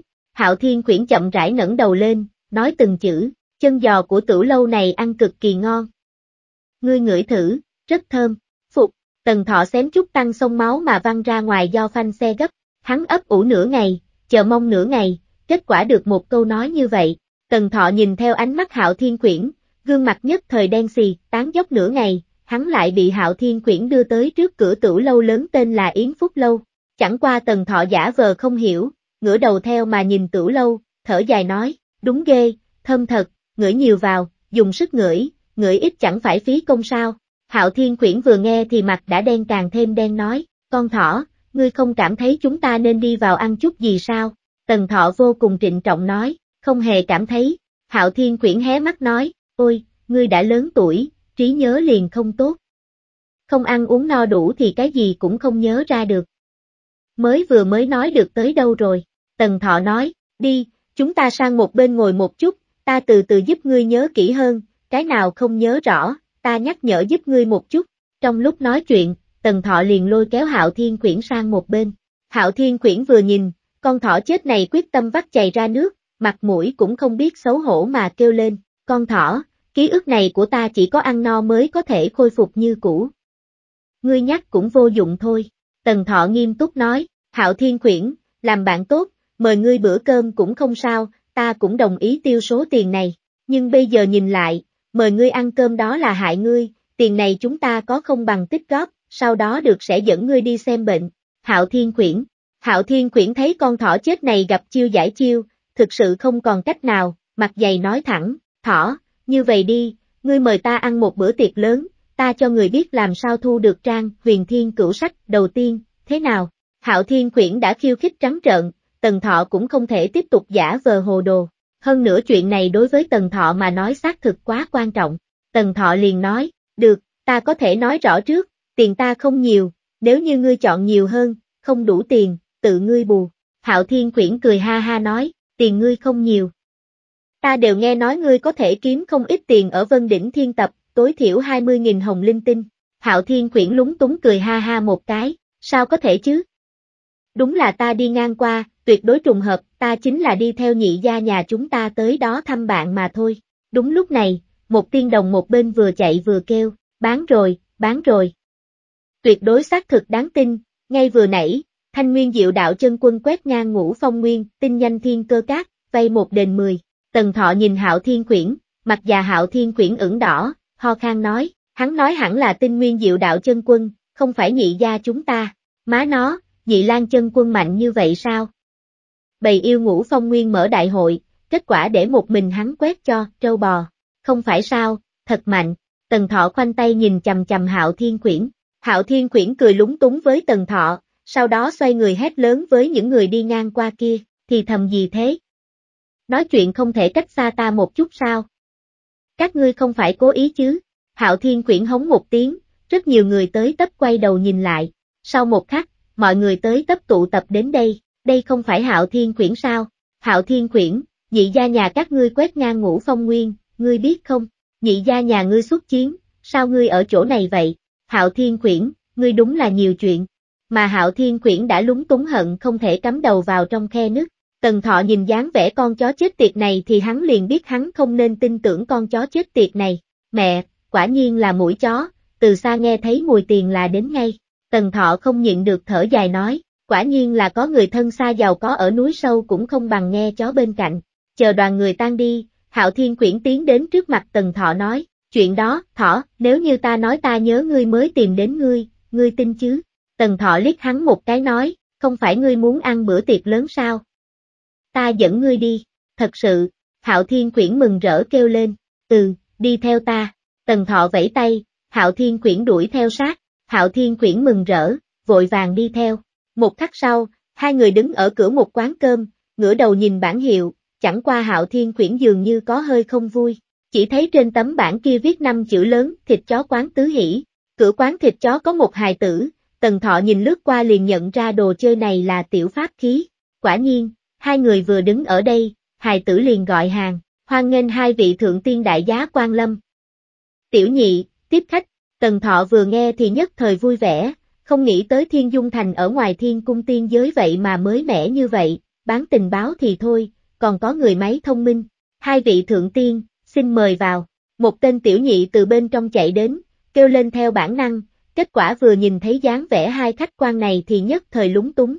Ánh mắt tiểu nhị nhìn thỏ, nhìn lại Hạo Thiên Quyển một chút thì nhất thời sáng lên, sau đó ngắm bốn phía, dường như đang tìm cái gì, kết quả đương nhiên không tìm được. Tiểu nhị này chưa từ bỏ ý định còn hô lên, chó của ai vậy? Da căng thịt mọng, đen thui bóng lưỡng, hàng không tệ, 500 hồng linh tinh thì chúng ta thu. Hạo Thiên Quyển vừa nghe vậy, mặt càng đen hơn, ha ha. Tần Thọ không chút khách khí nở nụ cười, kết quả lại nghe tiểu nhị nói theo, đây là thỏ nhà ai vậy? Cũng khá mập mạp đấy, nhiều nhất có thể thêm 100 hồng linh tinh, ta muốn cả hai con. Người đâu? Mặt của Tần Thọ lập tức cứng đờ. Hạo Thiên Quyển nghe vậy nháy mắt liền vui vẻ, cười ha ha nói, con thỏ chết tiệt, ngươi còn cười nữa không? Giá trị của ngươi chỉ có 100 hồng linh tinh, còn là tăng thêm. Vẻ mặt Tần Thọ càng đen hơn, thấy Hạo Thiên Quyển lại có thể nói chuyện, tiểu nhị lại càng hoảng sợ, kêu lên, hai vị, các ngươi đều thành tinh rồi sao? Chuyện đó, vừa rồi chỉ là hiểu lầm thôi. Lời tiểu nhị chưa dứt, đã khiến cơn tức của hai người sộc lên, nhất là Tần Thọ, hét lớn một tiếng, ngươi dám coi thường thỏ gia ư? Ăn một chưởng của ta này. Thỏ xông lên ném tiểu nhị ngã nhào xuống đất, thay phiên tát hai bên má của tiểu nhị, dù cánh tay ngắn, mỗi lần tát phải xoay tròn nửa người mới được. Kết quả vừa xoay một cái, hai lỗ tai to cũng chuyển động theo, bốc quất vào trên mặt tiểu nhị, lập tức tạo thành sát thương nhân đôi. Tiểu nhị bị đánh oa oa kêu to, cầu xin tha thứ, Thỏ đại lão gia ta sai rồi, ngài đắt hơn so với con chó kia. Cái gì? Hạo Thiên Quyển đang cong chân gãi ngứa ở bên cạnh vừa nghe vậy lập tức lông mày đều dựng lên. Tần Thọ nghe vậy, cười ha ha vỗ mặt tiểu nhị nói rất hay, hiện tại đổi người tiếp theo. Thỏ nhảy ra, tiểu nhị còn chưa hiểu đổi người tiếp theo là có ý gì, chỉ thấy một bóng đen từ trên trời giáng xuống, đồng thời nghe được một tiếng hô to, xem mông của cẩu gia gia đây, phục, quẹ. Tần Thọ nghiêng đầu sang chỗ khác, nôn quẹ, trong lòng nghĩ, con chó này, ác thật, cẩu gia gia ta sai rồi, ngài đắt hơn so với con thỏ. Tiểu nhị cầu xin tha thứ. Hạo Thiên Quyển và Tần Thọ nhìn nhau, Hạo Thiên Quyển nói, tới lượt ngươi. Sau đó chó xuống, thỏ lại cưỡi lên, vừa tát vừa vẫy lỗ tai, đánh nghe tiếng vang dội. Tiểu nhị kêu lên một tiếng bất bình, hét lớn, điều này có thể trách ta sao? Chó nhà ai lại tới cửa tiệm chúng ta ngồi chứ, chỉ có chó bị bán mới tới thôi, hu hu. Tần Thọ vừa nghe bỗng nhiên ngừng lại, Hạo Thiên Quyển sửng sốt nói, làm gì vậy? Chỉ như vậy liền hết giận. Tần Thọ ngửa mặt lên trời thở dài nói, hắn nói một từ bản địa của quê hương ta quyết định không đánh nữa. Từ gì? Hạo Thiên Quyển hỏi. Tần Thọ nói một chữ, chó bị bán. Chết tiệt, ta càng tức hơn. Hạo Thiên Quyển chửi bậy một tiếng, dùng chân chó tiếp tục đánh.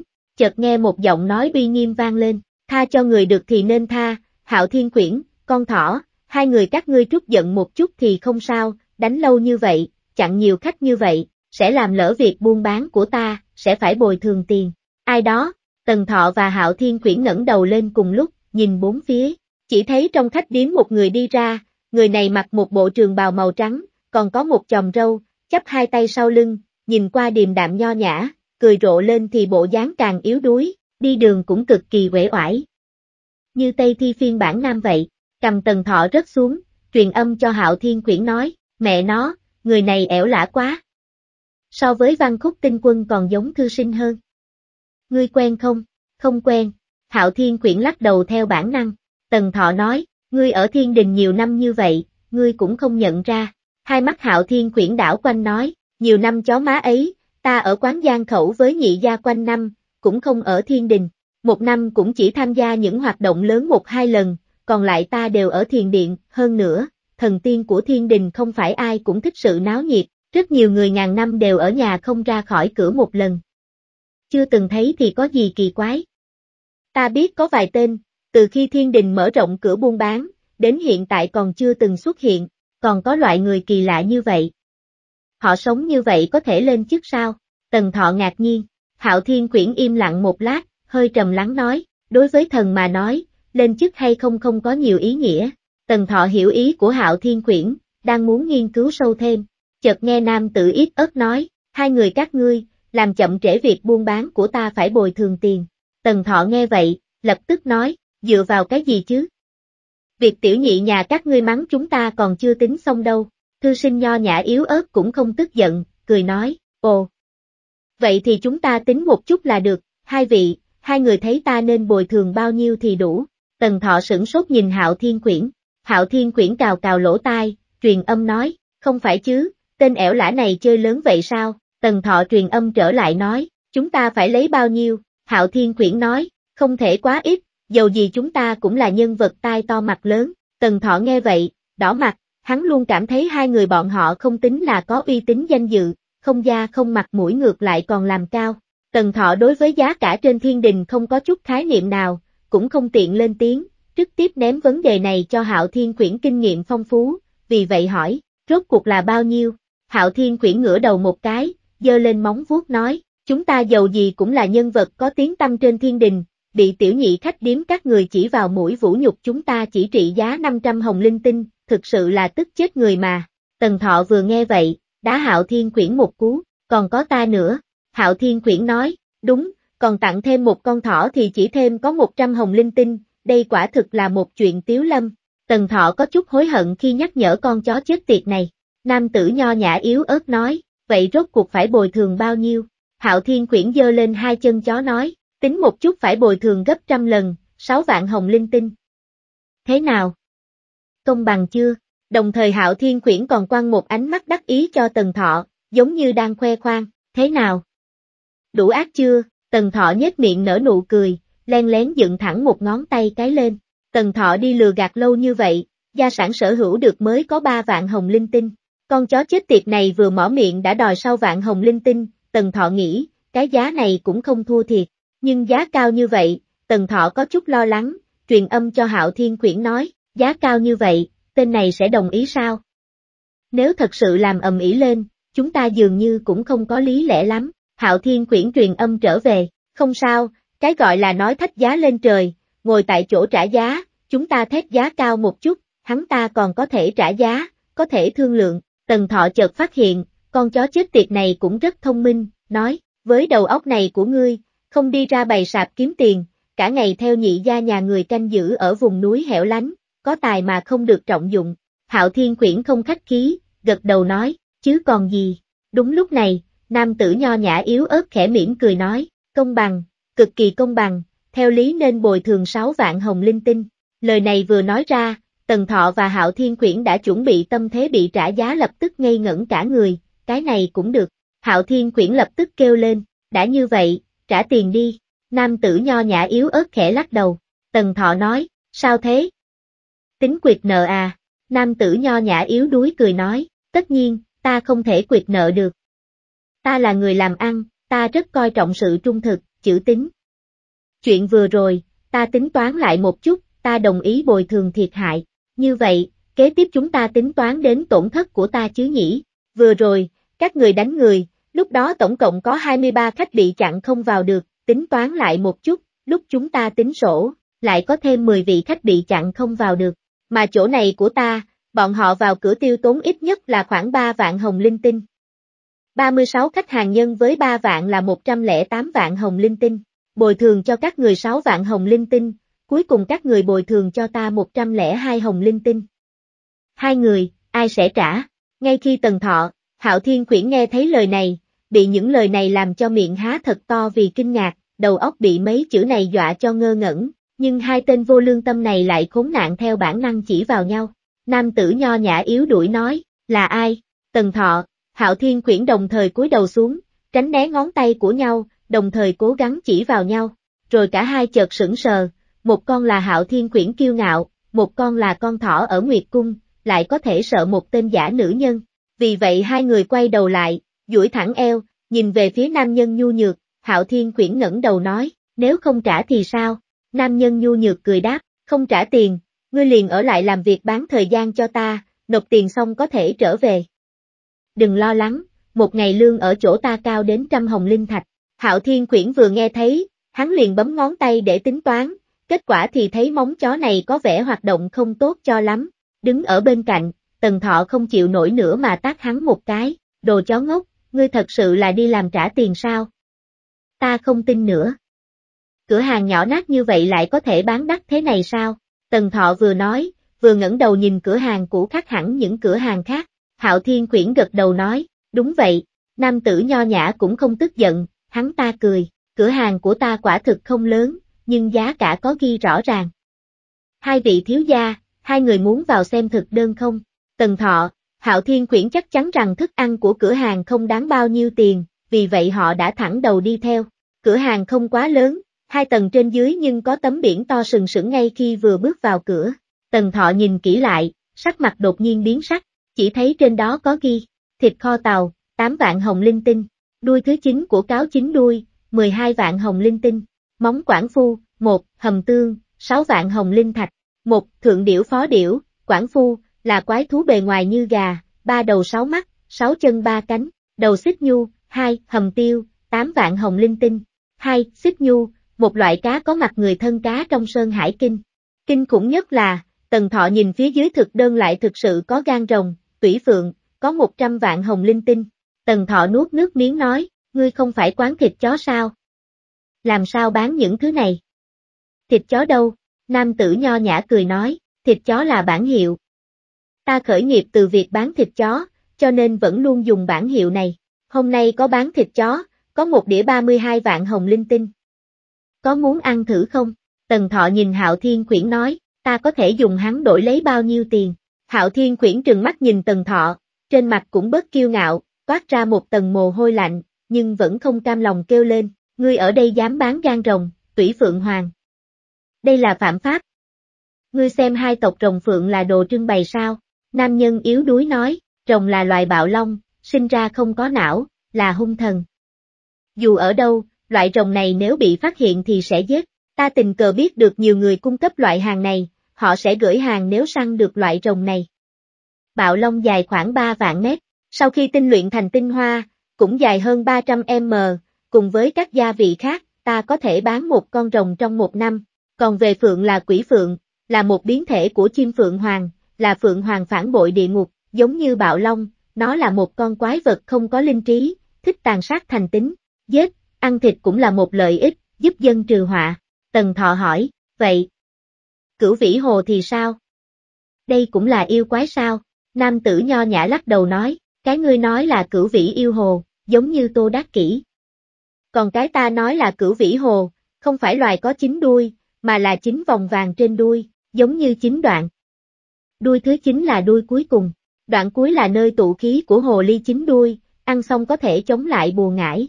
Tần Thọ ngẩn ra, điều này cũng đã được nói đến trong luyện khí tổng cương, nam nhân này không có nói dối. Vì vậy, bây giờ Tần Thọ rất tò mò, người này là ai? Hắn cũng đã nhìn thấy các món ăn trên thực đơn trong luyện khí tổng cương, chúng đều là những dị thú có tên trong Sơn Hải Kinh. Có điều trong luyện khí tổng cương, danh vật thiên, trong Sơn Hải Kinh có đề cập, những thứ này dường như, quả thực là để ăn, hơn nữa còn có thể chữa bệnh. Nhưng đồng thời nó cũng đề cập đến sự quý hiếm của những thứ này, vì vậy, nếu những thứ này là thật, thì bán với giá này quả thực không đắt.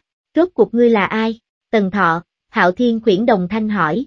Nam nhân này chưa kịp nói gì thì đã nghe thấy tiếng hét từ cửa. Ông chủ, hiêu, lấy không? Tần Thọ nhìn lại thì thấy trên tay có một nam nhân cầm một thứ giống như quả cầu pha lê, bên trong là một con chim có đầu giống khỉ, một mắt ở giữa mặt, 4 đôi cánh, đuôi giống chó. Tần Thọ bất giác đọc ra phần miêu tả trong luyện khí tổng cương, có một loài chim giống khỉ, 4 cánh, một mắt, đuôi chó, tên gọi là hiêu, tiếng kêu như chim thước, ăn có thể chữa đau bụng. Lấy 5 vạn hồng linh thạch, thế nào? Nam tử nhu nhược nói, ông chủ thật sự rất hào phóng, xứng đáng là trù thần, rất có khí phách. Mấy nam tử ném con hiêu về phía trù thần. Trù thần ném cho đối phương một cái túi tu di, đối phương cũng không cần kiểm tra, xua tay bỏ đi. Trù thần, Tần Thọ và Hạo Thiên Quyển đồng thanh kêu lên. Hạo Thiên Quyển, Tần Thọ đột nhiên biết lần này mình đã đá vào tấm sắt. Các món ăn do trù thần làm, bán với giá này có đắt không? Tất nhiên là không đắt, vì vậy, với cách tính toán này, bọn hắn thực sự phải bồi thường rất nhiều tiền. Gần như cùng lúc đó, một ý nghĩ lóe lên trong đầu Hạo Thiên Quyển, không có tiền, bắt thỏ gắn nợ. Ta chạy trước, kết quả là, ngay khi Hạo Thiên Quyển giơ chân lên, nó nhìn thấy một ánh sáng trắng vụt qua cửa. Nhìn lại bên cạnh, con thỏ đâu?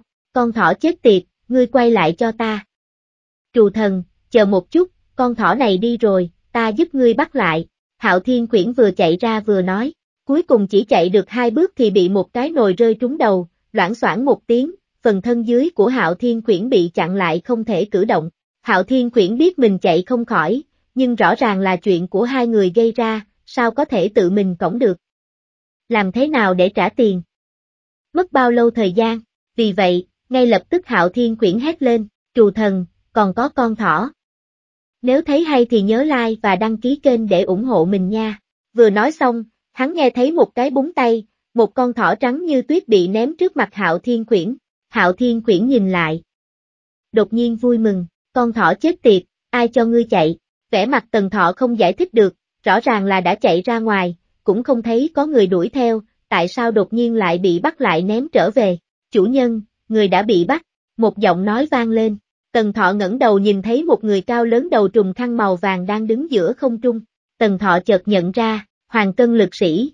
Hoàng Cân Lực Sĩ không phải người, mà là một loại con rối. Loại con rối này rất đặc biệt, sức mạnh không cố định, nó theo sức mạnh của chủ nhân. Tần Thọ đã từng xem bản ghi chép về nó trong luyện khí tổng cương, lúc đó Tần Thọ còn giễu cợt, chỉ cần chủ nhân đủ biến thái, thì Hoàng Cân Lực Sĩ sẽ vô cùng kinh khủng. Kết quả là không ngờ, lúc đó cảm thấy Hoàng Cân Lực Sĩ chơi đùa thú vị, hôm nay lại tấn công hắn rồi, cũng may là vị chủ nhân này không hề biến thái, nếu không thì, Tần Thọ vô thức kẹp chặt mông, trù thần phất tay một cái, Hoàng Cân Lực Sĩ thần biến mất, trù thần tiếp tục cười nói, hai vị xem ra không bồi nổi tiền, đã vậy thì lưu lại làm công, ta tính giúp các vị, tổng cộng là 102 vạn, tiền công mỗi ngày của ngươi là 100 hồng linh thạch, nói cách khác, hai người có thể về nhà sau khi làm xong 5.001 ngày. Thế nào? Rất tiện nghi phải không? Tiện nghi cái con mẹ nó, Hạo Thiên Quyển gầm lên chửi rủa, trù thần khẽ mỉm cười, dùng sức đạp nhẹ lên chiếc nồi, hu, đau quá, eo của ta, thắt lưng của ta, Hạo Thiên Quyển hét lên vì đau, trù thần, ngươi vừa mới nói cái gì? Hạo Thiên Quyển hét lên, ta nói con thỏ đồng ý, ta cũng đồng ý. Hạo Thiên quyết dứt khoát quyết định, hắn biết rằng Tần Thọ không muốn rời khỏi Nguyệt Cung, hắn chắc chắn sẽ từ chối, vì vậy bị chỉnh đốn chắn chắn là thỏ, ít nhất hắn có thể thoải mái một chút, có thể nhìn trò vui. Kết quả hắn đang suy nghĩ, lại nghe thấy Tần Thọ nói, ông chủ, buổi tối xong việc có thể về nhà không? Trù thần lắc đầu nói, không thể, tuy rằng cửa hàng của ta chỉ mở cửa 4 giờ, nhưng còn rất nhiều việc vặt khác. Tần Thọ nói, bao lâu mới có thể trở về nhà? 5.001 ngày sau, trù thần nói với nụ cười yếu ớt đặc trưng của mình. Tần Thọ sờ sờ cằm, nói, ăn cơm thì sao? Trù thần, đương nhiên, sao ta có thể để nhân viên của mình chết đói được chứ? Bao no không? Tần Thọ hỏi, trù thần nói, ăn no 8 phần, ăn quá nhiều không tốt cho sức khỏe, ăn quá ít cũng không đủ sức. Con thỏ, ta cũng không phải đang thương lượng với ngươi. Ngươi không có tiền, nhất định phải ở lại, bây giờ nói cho ta biết lựa chọn của ngươi. Tần Thọ vui vẻ nói, vậy ta đồng ý, hả? Trù thần, Hạo Thiên Quyển đồng thời kinh ngạc nhìn Tần Thọ, hiển nhiên bọn họ không ngờ con thỏ lại dễ dàng đồng ý như vậy, nhưng Tần Thọ cười vô hại, hắn trông có vẻ tốt như vậy xem ra không phải đang nói đùa. Hạo Thiên Quyển nói, mẹ nó, con thỏ chết tiệt, ngươi đang làm cái quái gì vậy? Ngươi vừa mới đồng ý với tên ẻo lả này. 5.001 ngày, hơn 10 năm, ngươi không muốn thấy hằng Nga của ngươi sao? Tần Thọ cười nói, ngươi sai rồi. Ngươi phải ở đây hơn 10 năm. Còn thỏ gia ta đây, ta hẳn là sẽ không ở mấy ngày. Tại sao? Hạo Thiên Quyển khó hiểu hỏi. Tần Thọ nhe răng, nhưng không giải thích, một đôi con ngươi to đảo quanh, nhìn trộm tiệm, trong lòng gào, đồ ăn ngon, ta tới đây, ha ha, nếu đã như vậy, bất hoặc, ngươi hay dẫn bọn họ đi làm quen với hoàn cảnh xung quanh đi. Vi sư đi tìm vài loại điều chế vị về đây để phối với con hiêu đó. Hai người các ngươi cũng đừng nghĩ đến chuyện chạy trốn, bằng không ta đây cũng không ngại gì mà tìm đến tận cửa để bắt các người về lại đâu. Nhưng ta phải nhắc nhở các ngươi, dựa theo quy luật của thiên đình, thiếu nợ mà bỏ chạy, xử phạt gấp đôi, trù thần nói. Tần Thọ nhìn Hạo Thiên Quyển, giống như đang hỏi, thật hay giả vậy? Hạo Thiên Quyển ư hự một tiếng, giống như là khẳng định. Tần Thọ nhịn không được chửi, đúng thật là quy định chết bầm. Trù thần hê hê cười một cái, rồi cứ thế mà đi. Tiểu nhị lúc trước mới đến báo danh nói, sư phụ cứ yên tâm. Hạo Thiên Quyển bộ dạng không tự nguyện, Tần Thọ ngược lại hí ha hí hửng, đáng yêu, tung tăng nhảy nhảy đi theo tiểu nhị. Hi, huynh đệ, xưng hô như thế nào đây? Tần Thọ đánh lên một cái hỏi.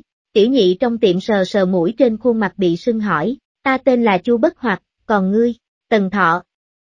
Tần Thọ ngay lập tức trả lời, tiểu nhị ngơ ngác, hai má phồng lên vài cái, hình như muốn cười, nhưng có lẽ là sợ con thỏ lại đánh mình, cho nên cố gắng nhịn, sau cùng hử một tiếng rồi nói, tên này cũng dễ nhớ ghê.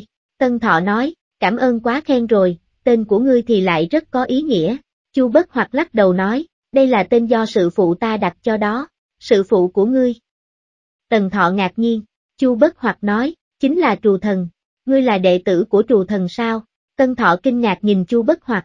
Chu Bất Hoặc cười khổ trả lời, đệ tử duy nhất. Nhưng mà người đệ tử như ta đây ngoài việc khiến sư phụ mất mặt ra, căn bản là không có tác dụng gì nữa rồi. Nói đến đây, Chu Bất Hoặc bày ra gương mặt khổ sở. Tần Thọ kinh ngạc hỏi, tại sao vậy?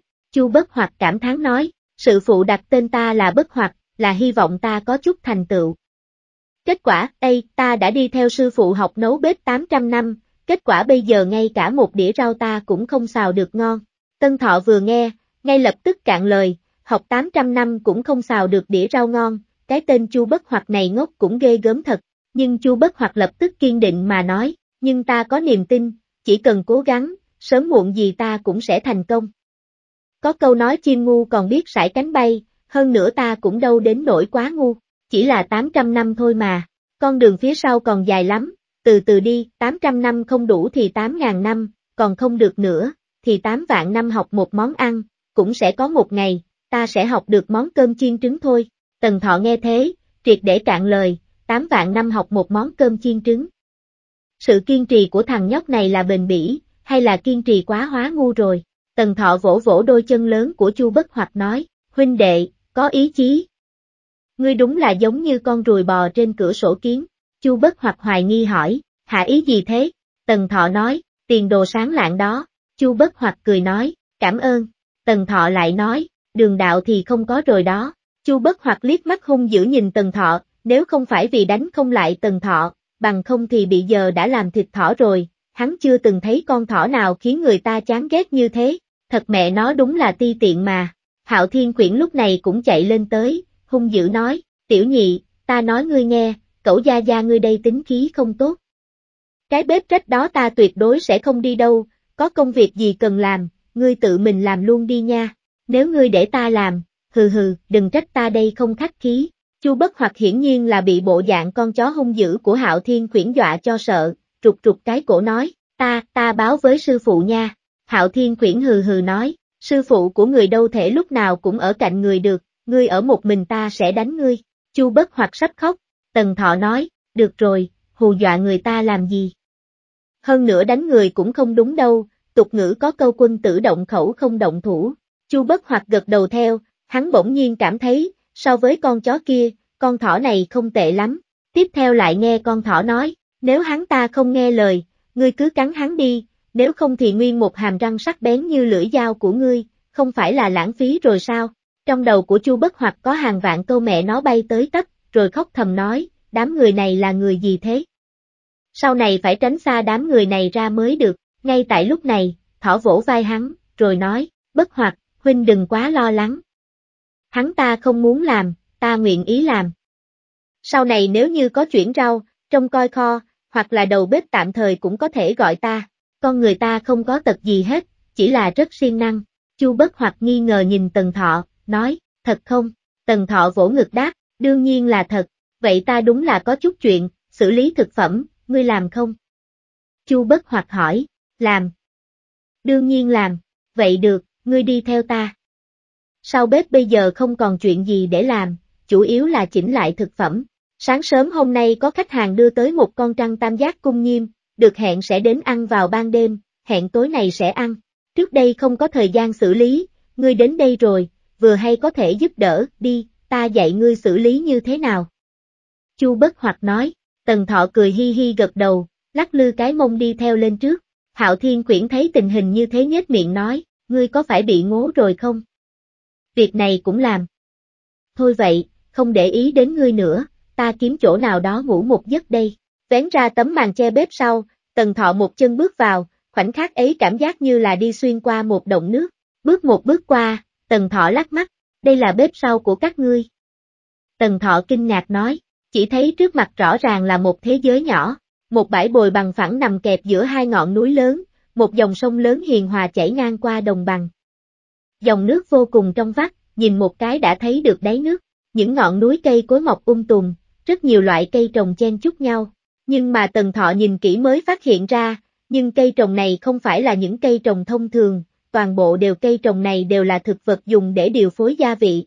Dưới núi, cả một khoảng đất trống, đang phơi rất nhiều sản phẩm điều phối gia vị. Tần Thọ nhìn qua một cái, những thứ gia vị trông giống như hạt tiêu, hồi hương, ớt hiển vân vân, nhưng hắn biết rằng gia vị ở đây phải là phiên bản nâng cấp, tốt hơn nhiều so với những loại gia vị ở địa cầu. Còn một ngọn núi khác trồng đủ loại rau xanh, có mấy loại rau Tần Thọ nhận ra được tên, cũng có loại không biết, nhưng mà trước mắt chuyện này đã không quan trọng nữa, bởi vì nước miếng trong miệng của Tần Thọ sắp chảy ra rồi. Chu Bất Hoặc như lẽ đương nhiên mà gật đầu, đúng rồi, đây là bếp sau của chúng ta, việc tiếp theo mà ngươi cần xử lý chính là còn tam giác cung nhiêm bên kia kìa. Tần Thọ thuận theo tầm nhìn của Chu Bất Hoặc mà nhìn qua, chỉ nhìn thấy một con rắn to 100 mét hơn nằm bệt trên mặt đất, lười thè ra rất là dài, hiển nhiên là đã chết tươi rồi. Ngươi biết xử lý tam giác cung nhiêm không? Chu Bất Hoặc hỏi. Tần Thọ đáp, biết. Nhất định biết, thật không? Chu Bất Hoặc có chút không tin, nhất định biết. Chỉ cần là ăn, ta đều biết.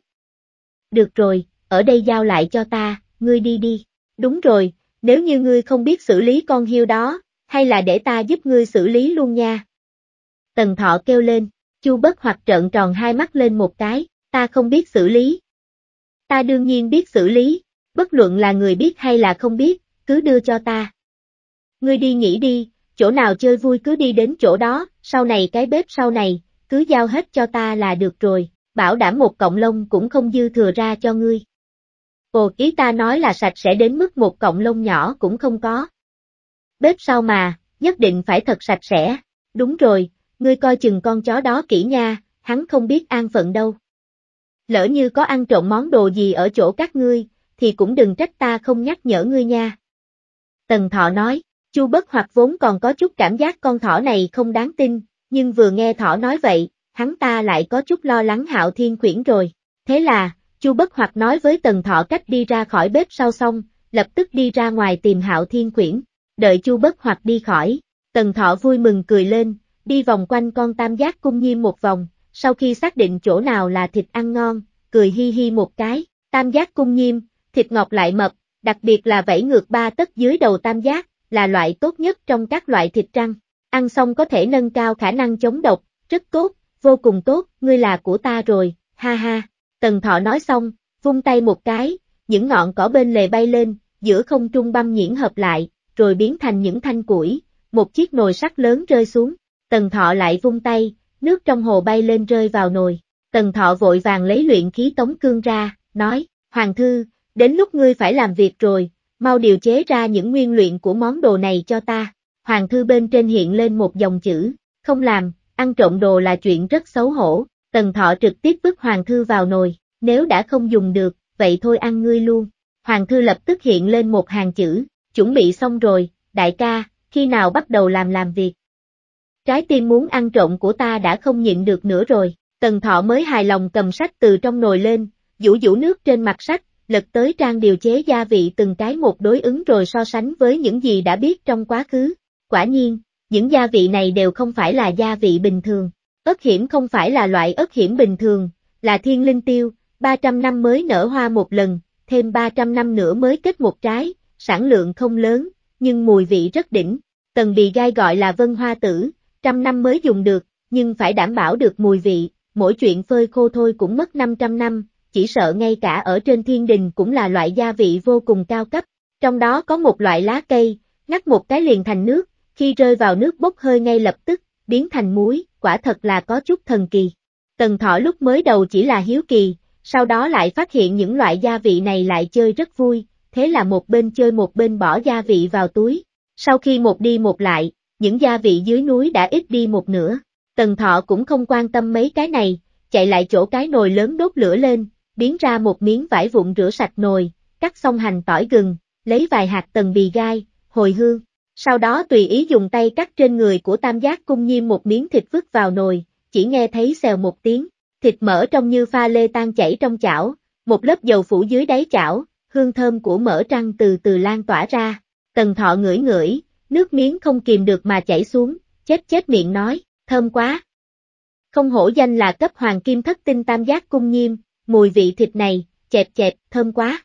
Tần Thọ vừa lau nước miếng, vừa gắp miếng thịt mỡ đã được nướng chín lên, bỏ vào miệng, cắn một cái, cảm giác giòn tan, cũng đồng thời, một chất dầu béo chảy ra, mùi vị thơm ngon tràn ngập trong miệng, đến mức hắn phải nhắm mắt lại thưởng thức. Quá ngon, Tần Thọ kêu lên một tiếng, nhưng hắn cũng biết là, đây chỉ là một miếng thịt mỡ trăng đơn giản mà thôi. Mỹ vị thật sự là ở đằng sau kìa. Nhưng lúc đang không có ai quản lý, vẫn là mau ra tay, ăn được nhiều thêm một miếng lời một miếng. Nghĩ đến đây, Tần Thọ mang những loại gia vị tần bì gai hồi hương vân vân đều bỏ vào trong nồi, chiên trong dầu nóng, hương thơm trong nồi hòa quyện. Hoa hành đột nhiên biến thành màu vàng, nhưng vạch ra bên trong lại trắng như ngọc. Tần Thọ vội vàng quay người, lại cắt thêm phần thịt mỡ của tam giác cung nhiêm, để riêng, rửa sạch, không vội bỏ vào nồi, mà lại bỏ một lượng lớn ớt hiểm xèo một cái mùi thơm ngất mũi, đồng thời cũng khiến cho Tần Thọ cay mắt sặc sụa, nhưng Tần Thọ không thèm quan tâm, bỏ thịt tam giác cung nhiêm vào, chỉ nghe thấy âm thanh xèo thơm ngon tuyệt không chói tai. Thịt của tam giác cung nhiêm cùng gia vị trong nồi hòa vào nhau, mùi vị càng nấu càng thơm ngon. Đảo nồi xào một cái, Tần Thọ vội tắt lửa đi, sau đó biến ra một cái ghế, một hũ rượu, một đôi đũa, liền ngày tại nơi non xanh nước biếc này, ăn thịt tam giác cung nhiêm có mùi vị như thịt trắng, rồi uống chút rượu, ngày tháng trôi qua thật là đẹp đẽ. Cũng ngày vào lúc này, Chu Bất Hoặc lại gấp rồi, bởi vì sau khi hắn đi ra, thật sự là không tìm thấy Hạo Thiên Quyển đâu, ở phía sau viện tìm tới tìm lui, cũng không thấy bóng dáng Hạo Thiên Quyển đâu cả, vừa đi vừa kêu lớn, Hạo Thiên Quyển, cẩu gia, chó ơi ngươi ở đâu, đừng hù dọa ta nha, ngươi chạy mất sư phụ sẽ nổi giận đó. Chu Bất Hoặc đang hét lớn, sau lưng đột nhiên nghe thấy một tiếng hừ lạnh, luôn cho là ngươi chỉ ngu thôi, bây giờ xem ra, ngươi không chỉ ngu mà còn mù nữa. Chu Bất Hoặc quay đầu lại nhìn, chỉ thấy bên dưới một tảng đá lớn có một nhúm đen, nơi ánh mặt trời không chiếu tới, nhấp nháy hai ngọn đèn. Chu Bất Hoặc nhìn kỹ một cái, quả nhiên là Hạo Thiên Quyển, nhưng mà cái tên này cũng đen quá đi mất, nằm ở dưới tảng đá, giống như là hòa mình vào màn đêm vậy.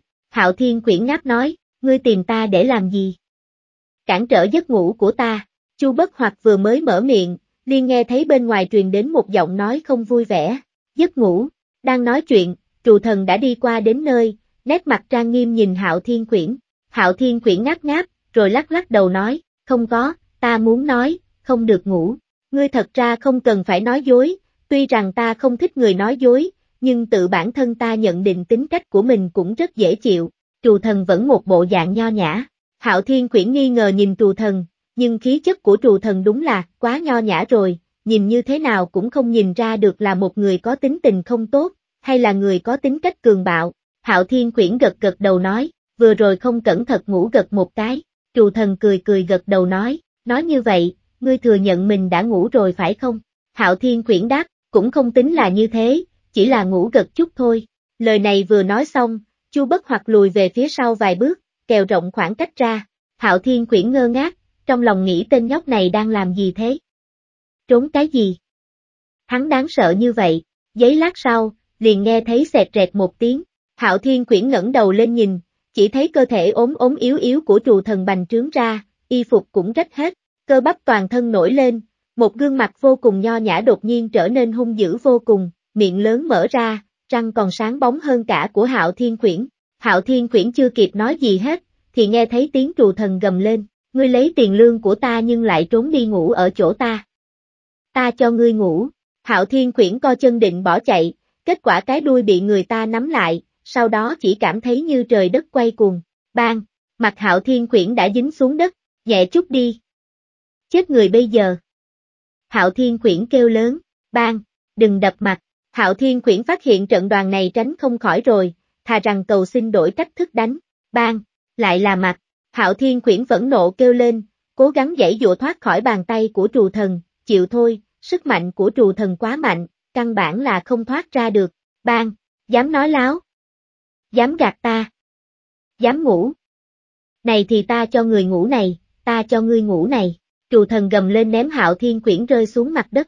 Hạo Thiên Quyển cho là cuối cùng cũng kết thúc rồi, kết quả là thấy một cái chân lớn đạp xuống, bốp bốp bốp, một tiếng động vang lên, Hạo Thiên Khuyển bị đập xuống trong đất, nhưng mà con chó này da thô thịt cũng dày, tuy là bị đánh đến thè cả lưỡi ra, hai mặt trợn hết tròng trắng lên, nhưng mà ngay cả một lớp da cũng không bị tróc ra.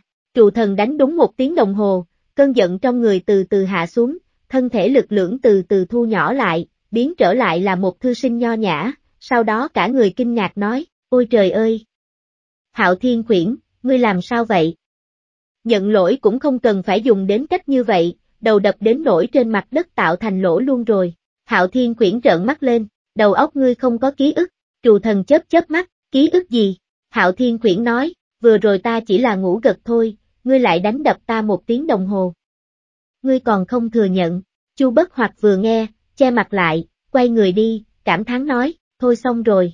Sau khi Hạo Thiên Khuyển kêu la xong, lại có cảm giác có gì đó không đúng, sau đó lại thấy Trù Thần mở miệng lớn ra, nặn ra một nụ cười, thân hình lại một lần nữa bành trướng ra. Hạo Thiên Khuyển giọng như muốn khóc nói, không phải chứ. Giây lát sau, phía sau hậu viện lại vang lên một tiếng chó kêu thảm thiết kéo dài cả 1 tiếng đồng hồ. 1 tiếng sau đó, trời ơi, Hạo Thiên Khuyển, ngươi bị làm sao vậy? Ngươi không cần phải tự trách như vậy, ngươi tại sao lại dập đầu qua bên này tạo thêm một cái lỗ vậy? Trù Thần vô cùng ôn hòa, có chút đau lòng hỏi. Đầu của Hạo Thiên Khuyển đã nằm trong lòng đất, nửa ngày cũng không có động tĩnh, cái mông thì chổng lên trời, chân sau giãy giụa trên không trung một cái, nửa ngày sau mới truyền đến giọng nói của Hạo Thiên Khuyển, ta chỉ là ngươi, thôi bỏ đi, tự dập, ta nhận lỗi rồi, được không? Thật là ngoan. Trù Thần mãn nguyện gật gật đầu, sau đó nói với Chu Bất Hoặc, ngươi xem Hạo Thiên Khuyển người ta, thật là có gia giáo, biết sai có thể sửa, với lại cách ăn năn hối lỗi cũng rất khiến người ta cảm động. Chu Bất Hoặc dường như đã nhìn quen cảnh này rồi, gật đầu lia lịa nói, vâng, sư phụ nói rất đúng ạ. Con thỏ đó đâu? Ây, sao áo của ta lại hỏng nữa rồi? Thật là phiền phức. Trù Thần đang nói chuyện, thì lấy ra một chiếc áo choàng hoàn toàn mới màu trắng mặc lên người. Chu Bất Hoặc nói, con thỏ đang ở sau bếp xử lý thực phẩm ạ, người muốn đi xem không? Trù Thần gật đầu, đi nào, đi xem. Con thỏ đáng yêu kia nhìn có vẻ cũng rất ngoan, dẫn theo Hạo Thiên Khuyển, chúng ta cùng đi xem. Trù Thần bổ sung thêm một câu.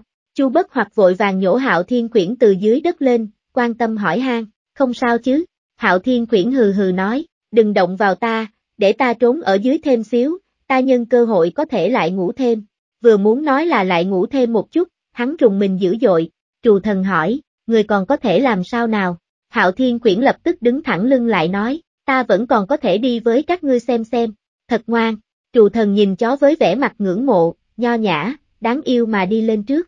Hạo Thiên Khuyển nhìn tấm lưng của Trù Thần, hắn ta thật sự không thể nào đem cái dáng vẻ ẻo lả này của Trù Thần cùng với cái nam tử dũng mãnh đánh hắn vừa rồi liên tưởng đến nhau, đây đúng thật là cùng một người không? Sư phụ ngươi chắc không phải là một xác hai hồn chứ? Hạo Thiên Khuyển lén lén hỏi Chu Bất Hoặc. Chu Bất Hoặc gật đầu nói, không phải, sớm đã tìm người chẩn rồi, ngài ấy là bị đa nhân cách. Bởi vì tính cách không ổn định, cho nên ngài ấy có đặc quyền, không cần phải thượng triều. Cũng không có ai nguyện ý gặp ngài ấy, sợ bị đánh. Bây giờ Hạo Thiên Khuyển mới hiểu tại sao hắn chưa bao giờ gặp qua Trù Thần rồi, cái tên này đúng thật là có vấn đề. Nghĩ thử mà xem, ngay cả chúng tiên cũng không nguyện ý tiếp xúc với cái tên này, hắn thì lại phải đối mặt cả 10 năm. Hắn ta bỗng nhiên có chút bốc đồng muốn chết đi cho xong, trong lòng thầm mắng, con thỏ chết tiệt. Đều tại ngươi hết. Nếu không phải ngươi dẫn ta đến trước cửa tiệm này, ta có ra nông nổi này không? Ta con mẹ nó chỉ là muốn ăn một bữa thịnh soạn, tại sao lại khó đến như vậy? Ngươi hãy đợi đấy, lát nữa ta sẽ cho ngươi biết cái cảm giác bị nam tử lực lưỡng bạo hành là như thế nào. Đang suy nghĩ, Hạo Thiên Khuyển đột nhiên ngớ người ra, dùng mũi ngửi, kêu lên, mùi gì thơm thế này? Chu Bất Hoặc cũng ngửi, nhíu mày nói, đây là mùi vị của thịt mỡ tam giác cung nhiêm bị chiên giòn, cộng thêm 3 trái thiên linh tiêu, vân hoa tử 3 hạt, 2 miếng tùng vân bì, địa xích can 2 lạng, 1 muỗng thảo một diêm sau chiên nóng lên cộng thêm 3 gam thịt vẫy của tam giác cung nhiêm, xào thêm 5 phút chính là mùi vị này. Chu Bất Hoặc nhíu mày phân tích, chỉ ngửi một cái mà có thể phân ra được tất cả gia vị, có thể thấy được kỹ năng cũng không phải chỉ là hư danh, nhưng hắn vẫn còn có nghi hoặc, không đúng nha, mùi vị này hình như còn thêm món gì đó vào nữa. Hạo Thiên Khuyển kế bên nói, chắc lại bỏ thêm chỗ thịt khác của tam giác cung nhiêm, mấy mùi vị hòa lại với nhau, chắc là mùi vị đó đó. Đúng thật là như vậy, ồ, sao người biết được vậy? Chẳng lẽ ngươi cũng từng học nấu ăn? Chu Bất Hoặc kinh ngạc, Hạo Thiên Quyển lắc lắc đầu, chưa học, hôm nay mới đến đây thôi, cũng coi là học tại chỗ đó. Chu Bất Hoặc không dám tin nói, ngươi là thiên tài sao?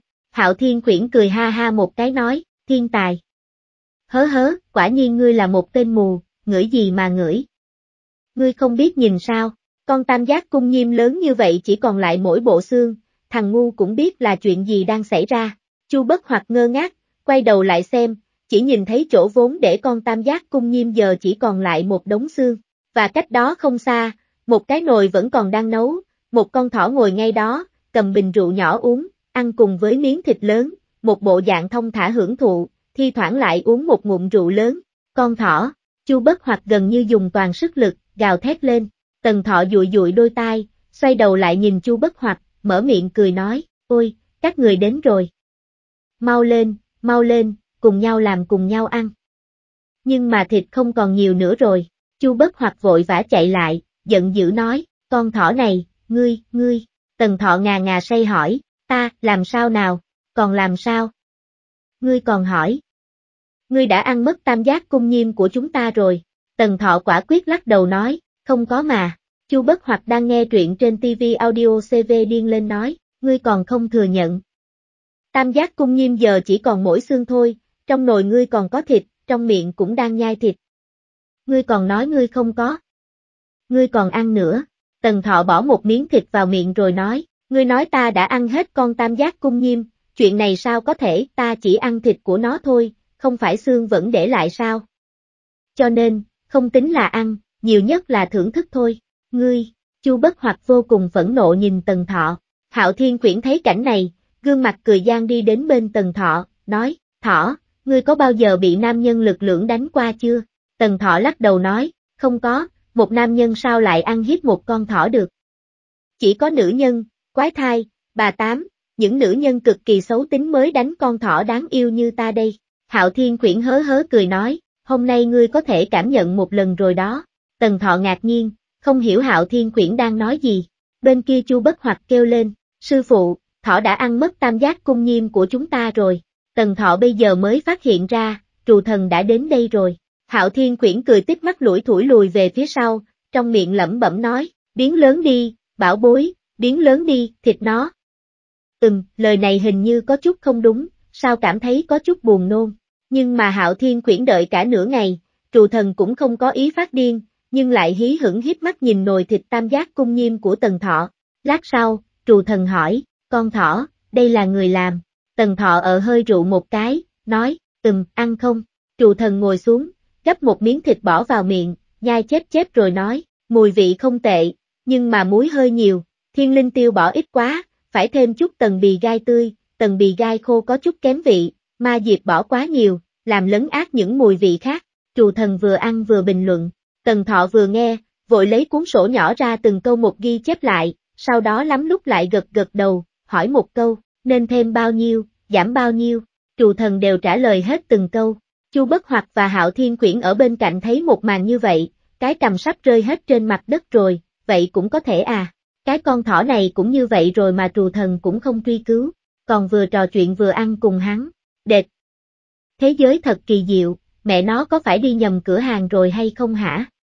Trù thần có phải bị đánh tráo rồi hay không hả? Trong lòng Hạo Thiên Quyển mắng to không ngừng, đợi đến khi nói chuyện phím xong, đồ ăn cũng ăn hết sạch rồi. Chu Bất Hoặc lại gần tới nói, sư phụ, tam giác cung nhiêm này là khách nhân đưa tới, muốn ăn vào buổi tối. Hiện tại, Hạo Thiên Quyển nghe xong, vội vàng đã chạy tới, hát đệm nói, trù thần, thế nhưng tên này chưa thông qua sự đồng ý của ngươi đã ăn vụng cả con tam giác cung nhiêm của ngươi rồi. Ngươi không tức giận. Ta đây là người ngoài cũng không nhìn được nữa, nếu ta là ngươi, nhất phải cho hắn một bài học. Phải đánh cho hắn ra được cảm giác bong bóng khí. Tần Thọ nghe xong, mặt lập tức đen, hắn cảm thấy cái con chó chết tiệt này đang đứng giữa đâm chọt cho trù thần đánh hắn. Quả nhiên cái con chó chết tiệt này không phải một con chó ngoan, còn có con chó chết tiệt này đột nhiên điên, chắc không phải từng bị người đánh chứ. Tần Thọ hé mắt, nói, ngươi từng bị đánh. Hạo Thiên Quyển nghe xong, cười ha ha nói, sao có thể, Ta biết điều nghe lời người như vậy, sao có thể bị đánh. Lời này vừa nói ra, Chu Bất Hoặc lập tức lui về phía sau mấy bước. Hạo Thiên Quyển lập tức có loại linh cảm không lành. Xoẹt xẹt, tiếng y phục xé vụn quen thuộc vang lên một trận. Hạo Thiên Quyển cũng không nhanh chân bỏ chạy. Kết quả vở kịch ngày xưa đã tái diễn, cái đuôi thoáng cái bị nắm chặt rồi, sau đó hú một tiếng bị ném lên. Bịch, Hạo Thiên Quyển bị nện xuống mặt đất. Cho ngươi nói dối, cho ngươi nói dối. Bịch bịch bịch, ngã, đánh, đạp. Trù thần biến hình vừa quở mắng vừa đánh. Tần Thọ bên cạnh há to miệng, vẻ mặt không dám tin hỏi Chu Bất Hoặc, sư phụ ngươi vẫn luôn mạnh như vậy sao? Còn có thể biến thân siêu say da à? Chu Bất Hoặc cười khổ nói, sư phụ ta ghét nhất là người khác lừa gạt, nếu như vừa nãy ngươi nói dối thì có lẽ cũng sẽ bị đánh như vậy.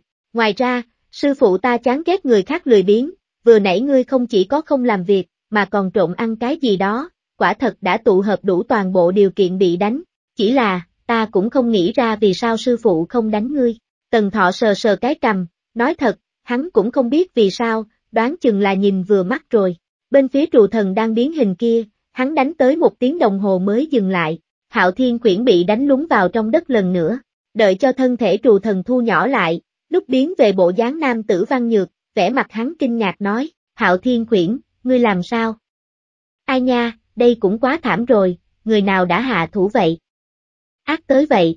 Hạo Thiên Quyển nỗ lực đứng lên, kêu lên, chính là đồ khốn nạn đánh. Chu Bất Hoặc nghe xong, vội vàng lại lui về sau 2 bước. Tần Thọ bèn vội vàng đi về sau giống hắn ta. Tiếp đó chợt nghe trù thần rống to một tiếng, thân thể bành trướng lần nữa, sau đó chính là thùng thùng thùng. Tiếng trầm đục của thiết quyền hành hung một đống thịt cộng thêm âm thanh một con chó kêu thê lương thảm thiết một trận. Tần Thọ nói, sư phụ ngươi. Chu Bất Hoặc cảm thán nói, ta nói, sư phụ ta ghét nhất người khác nói dối, sao hắn không thể tiếp thu giáo huấn vậy? Còn nói dối. Tần Thọ trừng mắt như hạt châu nhìn Chu Bất Hoặc, bộ dạng Chu Bất Hoặc như muốn nói, ngươi hiểu mà. Trong vòng 1 giây Tần Thọ đã hiểu trù thần không phải biến lớn là lập tức nổi điên, thu nhỏ lại là lập tức mất trí nhớ, người này là cái gì cũng biết, giả điên lừa gạt con chó ngốc, không có việc gì đi đánh chơi, rèn luyện thân thể đây mà. Quả nhiên, người thành thật đều nhìn thấy thành thật, âm hiểm lắm. Sau 1 giờ đồng hồ, trù thần đánh xong, lần nữa biến về trạng thái văn nhược, duỗi tay duỗi chân ra, cảm thán nói, ai nha, đột nhiên một thân xương cốt giống như đã giãn ra toàn bộ rồi, thoải mái quá. Hạo Thiên Quyển, ngươi làm sao vậy? Hạo Thiên Quyển đứng lên, nói, ngươi cứ nói đi. 1 ngày tổng cộng 12 canh giờ, ngươi đánh ta đánh tới 3 canh giờ, có thể không cường gân hoạt huyết sao? Ta đánh ngươi. Ngươi đây chính là bị ta đánh. Vẻ mặt trù thần kinh ngạc hỏi, biểu cảm kia, vẻ mặt kia, nếu không phải Tần Thọ biết rõ người này đang diễn trò thì suýt chút nữa đã tin là thật rồi. Hạo Thiên Quyển cũng không ngốc, dựa trên nguyên tắc kiên quyết không nói dối nói, đúng. Chính là ngươi đánh. Tần Thọ nghe xong, vội vàng nói, trù thần, mặc dù lúc trước Hạo Thiên Quyển có sai, nhưng mà cũng không thể đánh tới vậy được. Hạo Thiên Quyển nghe xong, sắp khóc rồi, không hổ là huynh đệ, thời khắc mấu chốt vẫn giúp hắn nói chuyện kìa. Trù thần cũng khẽ gật đầu nói, đúng là có chút tàn nhẫn rồi. Tần Thọ nói, đúng vậy, quá tàn nhẫn rồi. Nào có ai đánh như vậy chứ? Đổi người khác chắc chắn sẽ có câu oán hận, nhưng mà Hạo Thiên Quyển khác biệt. Thế mà Hạo Thiên Quyển vẫn trung thành mẫu mực, cho dù người khác đối xử như thế nào với hắn, thì hắn cũng sẽ không có câu oán hận nào đấy, một con chó tốt như vậy, thật sự không thể đánh như vậy được. Đúng không? Hạo Thiên Quyển gật đầu nói, đúng, không thể đối xử như vậy với ta. Tần Thọ tiếp tục nói, vậy ngươi có câu oán hận nào không? Tuy rằng Hạo Thiên Quyển vẻ mặt oán khí, nhưng mà vẫn theo bản năng thuận theo con thỏ nói và lắc đầu, không có. Tần Thọ nghe xong, dựng thẳng một ngón tay cái lên nói, huynh đệ, trâu bò. Không sợ chết luôn. Nói xong, Tần Thọ bèn vội vàng tránh xa khỏi chỗ đó. Bây giờ Hạo Thiên Quyển mới phản ứng kịp, mắng to một tiếng, mẹ nó, lại rơi vào bẫy, lại nói dối. Đã oán khí ngất trời, còn nói không có câu oán hận nào. Xem đánh, trù thần hét lớn một tiếng, đã nắm được Hạo Thiên Quyển và tiếp theo đó lại là một trận đánh. Sau 1 giờ đồng hồ, mặt mũi Hạo Thiên Quyển bầm dập nhìn 2 người và một con thỏ trước mắt, run rẩy nói, các ngươi, hơi quá đáng rồi, đánh cũng phải đổi chứ, đổi thời gian cũng được mà, đối với một người đánh 1 ngày, cũng không mang đi nghỉ ngơi, thì ai mà chịu nổi chứ. Tần Thọ gật đầu nói, có đạo lý, trù thần, ngươi xem ngươi đánh, đã oán khí ngất trời. Đúng không? Hạo Thiên Quyển căn cứ vào nguyên tắc kiên quyết không nói dối, gật đầu nói, đổi lại là ngươi thì ngươi cũng có lời oán hận. Chu Bất Hoặc lôi kéo con thỏ vội vàng lui về sau, thùng thùng thùng, ta đánh ngươi cũng là vì tốt cho ngươi còn có câu oán hận. Ngươi xứng đáng với ta sao? Ngươi là đồ nam tử phụ lòng, thùng thùng thùng, vốn dĩ con không có cha mẹ đỡ đầu, một ngày làm sư phụ cả đời là vi phụ, ta làm cha ngươi dễ dàng lắm sao? Thùng thùng thùng, sau 1 giờ đồng hồ đó, Hạo Thiên Quyển nằm rạp trên mặt đất, mí mắt hơi hơi nâng lên, nhìn 2 người và một con thỏ trước mắt, một câu cũng không nói nữa. Con thỏ ngồi xổm xuống, hỏi, Hạo Thiên Quyển, trong lòng ngươi có còn hay không? Hạo Thiên Quyển nghe xong lê lết từng chút đứng lên, vừa há mồm đã lập tức hát, la la la, la la la, la la la la la la a nha cái gì cũng nghe không thấy hết. Ngay cả giọng cũng đã vang lên, dừng cũng nghe không rõ. Tần Thọ nhìn Chu Bất Hoặc nhìn Trù Thần, 3 người khẽ lắc đầu cảm thán nói, thật thương cho một con chó, cứ như vậy điên rồi. Sau đó 3 người kéo lấy xương cốt tam giác cung nhiêm rời đi. Hạo Thiên Quyển nhìn bóng lưng 3 người đó, con thỏ đáng chết đó sao cuối cùng đều lừa hắn chứ? Không có thiên lý. Trên đường, Chu Bất Hoặc hỏi, sư phụ, tam giác cung nhiêm chỉ còn lại chút xương cốt này rồi, chúng ta khai báo thế nào với khách nhân? Trù Thần lắc lắc cánh tay, vẻ mặt thoải mái và nói, phía trên không phải còn có chút thịt này sao? Cạo xuống cũng có thể làm mấy món điểm tâm thật ngon rồi. Cứ cho bọn hắn ăn những món này đi. Tần Thọ ngạc nhiên, tuy rằng thịt là hắn ăn, nhưng mà vẫn tò mò hỏi, người ta lấy ra một con rắn lớn như vậy, các ngươi lại cho bọn hắn ăn đầu thừa đuôi thẹo. Nghe nói như thế, Chu Bất Hoặc bẹp miệng nói, cái gì gọi là đầu thừa đuôi thẹo? Gia sư chịu ra tay làm cho bọn hắn thì đã là may mắn của bọn hắn rồi, đâu thể chọn 3 lấy 4 được chứ. Hơn nữa tiệm chúng ta có quy tắc, muốn gia sư ra tay, đầu tiên là nguyên liệu nấu ăn phải tự chuẩn bị, hơn nữa còn phải là gia sư cảm thấy hứng thú mới được. Tiếp theo, phải là nguyên liệu nấu ăn nguyên vẹn, nhưng mà gia sư chỉ phụ trách làm 2 bàn, tất cả thứ còn lại thuộc về tiệm chúng ta. Lại nói, đây cũng là lần đầu tiên ta nhìn thấy tam giác cung nhiêm đó, còn chưa từng gặp sư phụ làm bao giờ, lần này lại có thể học không ít thứ rồi. Mẹ nó, đây không phải cướp bóc sao?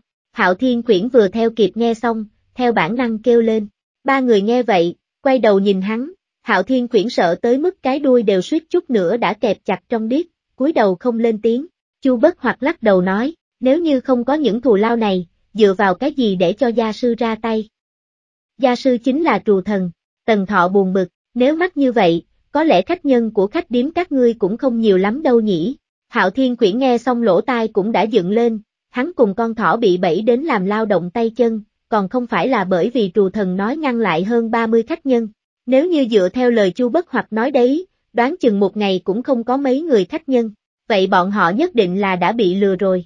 Chu Bất Hoặc cười nói, ta nói rõ là khách quý, khách nhân tầm thường sao có thể được ăn tay nghề của gia sư, vậy ai làm? Tần Thọ kinh ngạc hỏi, đang khi nói chuyện, Chu Bất Hoặc vung lên một cái rèm khác, nói, vào xem sẽ biết. Tần Thọ, Hạo Thiên Quyển cùng đi theo, đi vào. Sau một khắc chợt nghe âm thanh lộn xộn vang lên một hồi, tiếng gió vù vù, âm thanh lửa, âm thanh cái mui ngựa lớn cuồn cuộn lúc xào rau, tiếng vang không dứt bên tai mọi người.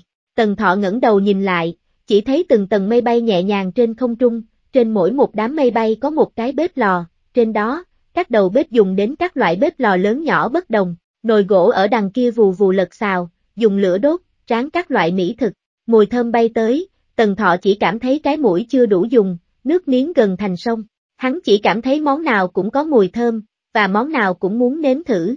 Tần Thọ vừa chịu đựng nuốt nước miếng, vừa hỏi, đây đều là đệ tử của sư phụ ngươi. Chu Bất Hoặc hơi ngửa đầu, kiêu ngạo và nói, sư phụ ta chỉ có một người đệ tử là ta. Những thứ này đều là đầu bếp nổi danh ở địa phương khác, muốn trên một đường trù nghệ có chỗ phát triển, tự nguyện đến giúp miễn phí. Cái gì? Tự nguyện? Miễn phí? Giúp đỡ? Hạo Thiên Quyển kinh ngạc hỏi. Tần Thọ cũng là vẻ mặt khó hiểu, trên thế giới còn có người đại công vô tư như vậy. Chu Bất Hoặc cười ha ha nói, ta thừa biết các ngươi không thể giải thích vì sao, nhưng mà, ngay sau đó các ngươi sẽ hiểu. Đang khi nói chuyện, Trù Thần đã bay lên trời, đi đến phía trên một đám mây bay cao nhất, mây bay đó rơi xuống, khiến cho tất cả mọi người có thể nhìn thấy tình hình trước mặt.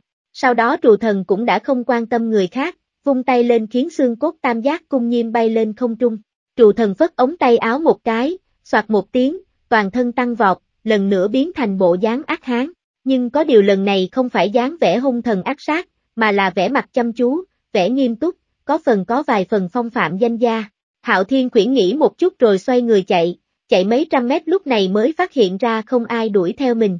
Quay đầu lại thì thấy trù thần móc ra 2 thanh đao sáng như tuyết, một thanh sắc đến phát sáng, bén phát sợ. Một thanh thì rất to bản, nhưng lại là dao cùng. Hạo Thiên Quyển kêu lên, lần này động đến ai rồi? Muốn giết người à? Đang nói chuyện, Hạo Thiên Quyển đã chạy ra đến phòng bếp. Chu Bất Hoặc giải thích, đây là 2 thanh đao gia truyền, thanh đao bên phải gọi là bào đinh, thanh đao bên trái này gọi là sơn hà. Bào đinh cắt thịt mềm, sơn hà chặt xương to, đều có tác dụng thần kỳ. Tần Thọ khẽ gật đầu, đồng thời hắn cũng phát hiện các đầu bếp đang nấu ăn đều nhao nhao dừng tay lại, xoay người lại, móc ra một quyển vở, một khối ảnh ấn thạch, vừa ghi lại quá trình làm đồ ăn của trù thần, vừa chăm chú ghi chép trải nghiệm tâm đắc ngay lúc đó. Đúng lúc này trù thần mở miệng, tam giác cung nhiêm, không độc, da thô, thịt dày, xương nặng, con người trần tục chỉ biết ăn thịt, không biết giá trị thực sự của tam giác cung nhiêm là ở bộ xương mà thôi. Nếu là ta nấu, ta sẽ quăng hết thịt, xương mới là thứ quan trọng. Tần Thọ nghe xong, lập tức hiểu vì sao lúc hắn ăn thịt trù thần không tức giận, nói dễ nghe thì xem hắn như là thùng rác sống chứ sao nữa. Nếu có ai đến nhà giúp ngươi xử lý rác rưởi trong thùng rác thì ngươi cũng không tức giận đâu nhỉ. Tần Thọ vô cùng đau lòng, mẹ nó, chưa gì đã thua ở văn hóa rồi.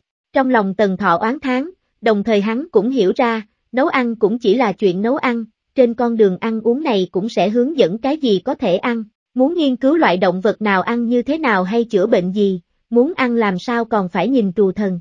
Nhưng Tần Thọ cũng không tức giận, bất kể nói thế nào, lần này ăn thịt trăng vàng hắn rất vui vẻ, ăn ngon thì không nói, còn có nguyên khí bên trong, thật là vô cùng bổ, đáng tiếc không có nội đan gì, nếu không thì còn có thể bồi bổ thêm một chút. Trù thần nói tiếp, chỉ là lần này hắn nói vô cùng kỹ càng, từ đầu đến đuôi con tam giác cung nhiêm, độ cứng cáp của mỗi cây xương, giá trị dinh dưỡng, thậm chí bộ phận đó cần những nguyên liệu tốt gì, dùng những gia vị gì, nhiều ít như thế nào, lúc nào thêm, lúc nào lấy ra ăn cái gì bổ cái gì đều nói rất rõ ràng. Nghe một lúc, Tần Thọ cũng có chút mê mẩn, giờ khắc này, rốt cuộc hắn cũng hiểu rõ những người đó vì sao lại đồng ý đến đây làm việc không công, đến đây thật sự là có thể học được những thứ cả đời bọn họ cũng không thể học được, mà Tần Thọ cũng nhìn ra được, mặc dù nhân phẩm của trù thần lúc đánh con chó thật khốn nạn, nhưng lúc giảng bài thật sự không có tư tâm gì, nội dung vô cùng sâu sắc, lời lẽ dễ hiểu, cách nói lúc giảng dạy ai nghe cũng sẽ thu được những lợi ích không nhỏ. Chí ít, Tần Thọ đã theo bản năng biến ra quyển vở để ghi chép những thứ quan trọng nhất với hắn, sau đó cố gắng học một chút thật tốt, sau này làm cho hằng Nga ăn. Con đường ngắn nhất để đến trái tim là qua dạ dày, quyết định như vậy đi. Cùng lúc đó trù thần đã nói xong, vung tay lên, xương cốt tam giác cung nhiêm to lớn rơi xuống, trù thần dậm chân một cái, toàn bộ mây đều cháy rừng rực, giống như một đống lửa siêu to khổng lồ. Trù thần đứng bên trong đống lửa to, bắt đầu giảng giải phải hạ đao như thế nào, chỗ khớp nối yếu ớt của xương cốt là ở đâu, hạ đao như thế nào mới có thể nhẹ nhàng tách các loại xương cốt ra. Đồng thời đao đã rơi xuống, chỉ thấy bào đinh như điện, chém một nhát vào ngay giữa khớp nối đầu, thân của con tam giác cung nhiêm, một nhát nhẹ nhàng, cái đầu lớn như vậy lập tức rơi xuống. Sau đó tay trái trù thần giơ sơn hà lên, chặt liên tiếp ầm theo tiết tấu lên xương cốt con tam giác cung nhiêm, âm thanh trầm đục như là trống trận. Nhưng Tần Thọ lại nhận ra xương cốt của con tam giác cung nhiêm kia do nhiệt độ cao đã có chút phình to lên, sau khi sơn hà của trù thần chém xuống, trên xương lập tức xuất hiện từng vết rách, nhưng những vết rách này chỉ nứt ra, lại không đứt hẳn. Từng nhát đao của trù thần đi qua, vết nứt trên con tam giác cung nhiêm ngày càng lớn, cảm giác như bất kỳ lúc nào cũng có thể vỡ nát, nhưng lại kết nối với nhau, không rơi xuống. Quan trọng nhất là những vết rạn này vậy mà lại tạo thành những đồ án thần bí. Nhìn từ xa, cảm giác như đây không phải là vết rách mà là hoa văn tự nhiên hình thành trên xương cốt, vừa thần bí, vừa đẹp đẽ, vừa tinh xảo. Tiếp đó trù thần lấy một loại gia vị từ trong túi ra, nói, phì di du, lấy phần thịt mỡ bụng của phì di luyện thành.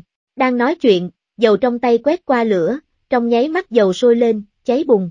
Trù thần bôi dầu lên từng khúc xương một của con tam giác cung nhiêm đồng thời hét lớn một tiếng, cao ôn luyện cốt, ngọn lửa hừng hực, Xương cốt tam giác cung nhiêm to lớn như thế mà bằng mắt thường cũng có thể thấy được tốc độ thu nhỏ nhanh chóng.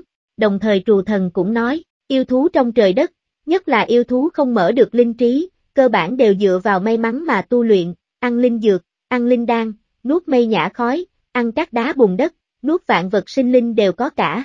Bởi vậy những yêu thú này dòng máu cũng lai tạp chứ không thuần, không được xem là nguyên liệu nấu ăn tốt nhất. Muốn làm đồ ăn ngon nhất phải có nguyên liệu nấu ăn tốt nhất. Cho nên nhất định phải tinh luyện. Một con yêu thú cả người 99% là rác rưởi, chỉ có 1% còn lại tinh hoa, lấy 1% tinh hoa đó làm thành đồ ăn mới là mỹ vị. Con tam giác cung nhiêm này tinh hoa cả người không nằm ở máu, không ở cốt tủy mà là ở trong xương. Bởi vì mục tiêu của nó là hóa rồng phải hóa cốt trước, cho nên tinh hoa bên trong xương mới là quý nhất. Tinh luyện từ bên ngoài đến bên trong, dùng lực phát xương, đập vỡ phần bên trong xương cốt, cùng với nhiệt độ cao, đem tinh hoa luyện được hòa với cốt tủy bên trong, tạo nên long tủy tam giác cao cấp tuyệt vời nhất. Trong lúc nói chuyện, các loại gia vị đã được trù thần lấy ra từng cái một, giới thiệu lần lượt rồi bôi lên trên phần xương rồng càng ngày càng nhỏ. Lúc xương rồng được tinh luyện xong chỉ dài hơn cánh tay người một chút, Chu Bất Hoặc lập tức lấy ra một cái khay bạch ngọc bay lên, nâng bằng hai tay như đứng trước thánh chủ, cung kính nâng khay bạch ngọc lên trên đỉnh đầu, hô to một tiếng, lên. Cùng lúc đó trù thần cũng vung tay lên, xương rồng bay lên không trung giống như rồng bay lên trời, quay xung quanh một vòng rồi rơi vào trong khay. Lúc này ngọn lửa đã tắt, trù thần lại lấy ra một cái đĩa, bấy giờ Tần Thọ mới phát hiện hóa ra thịt bên trên xương đã bị trù thần cắt xong cất đi từ trước rồi.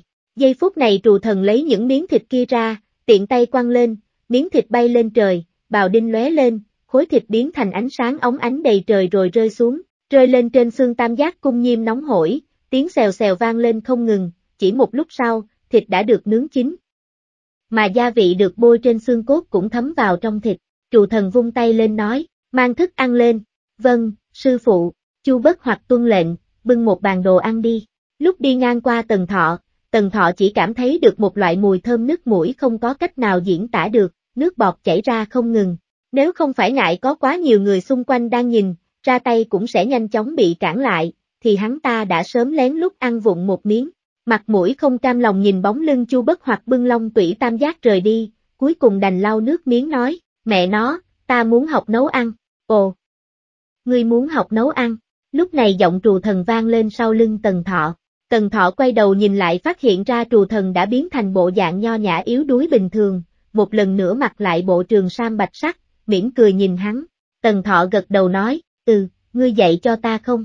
Trù thần chưa nói gì nhưng những đầu bếp đã cười trước.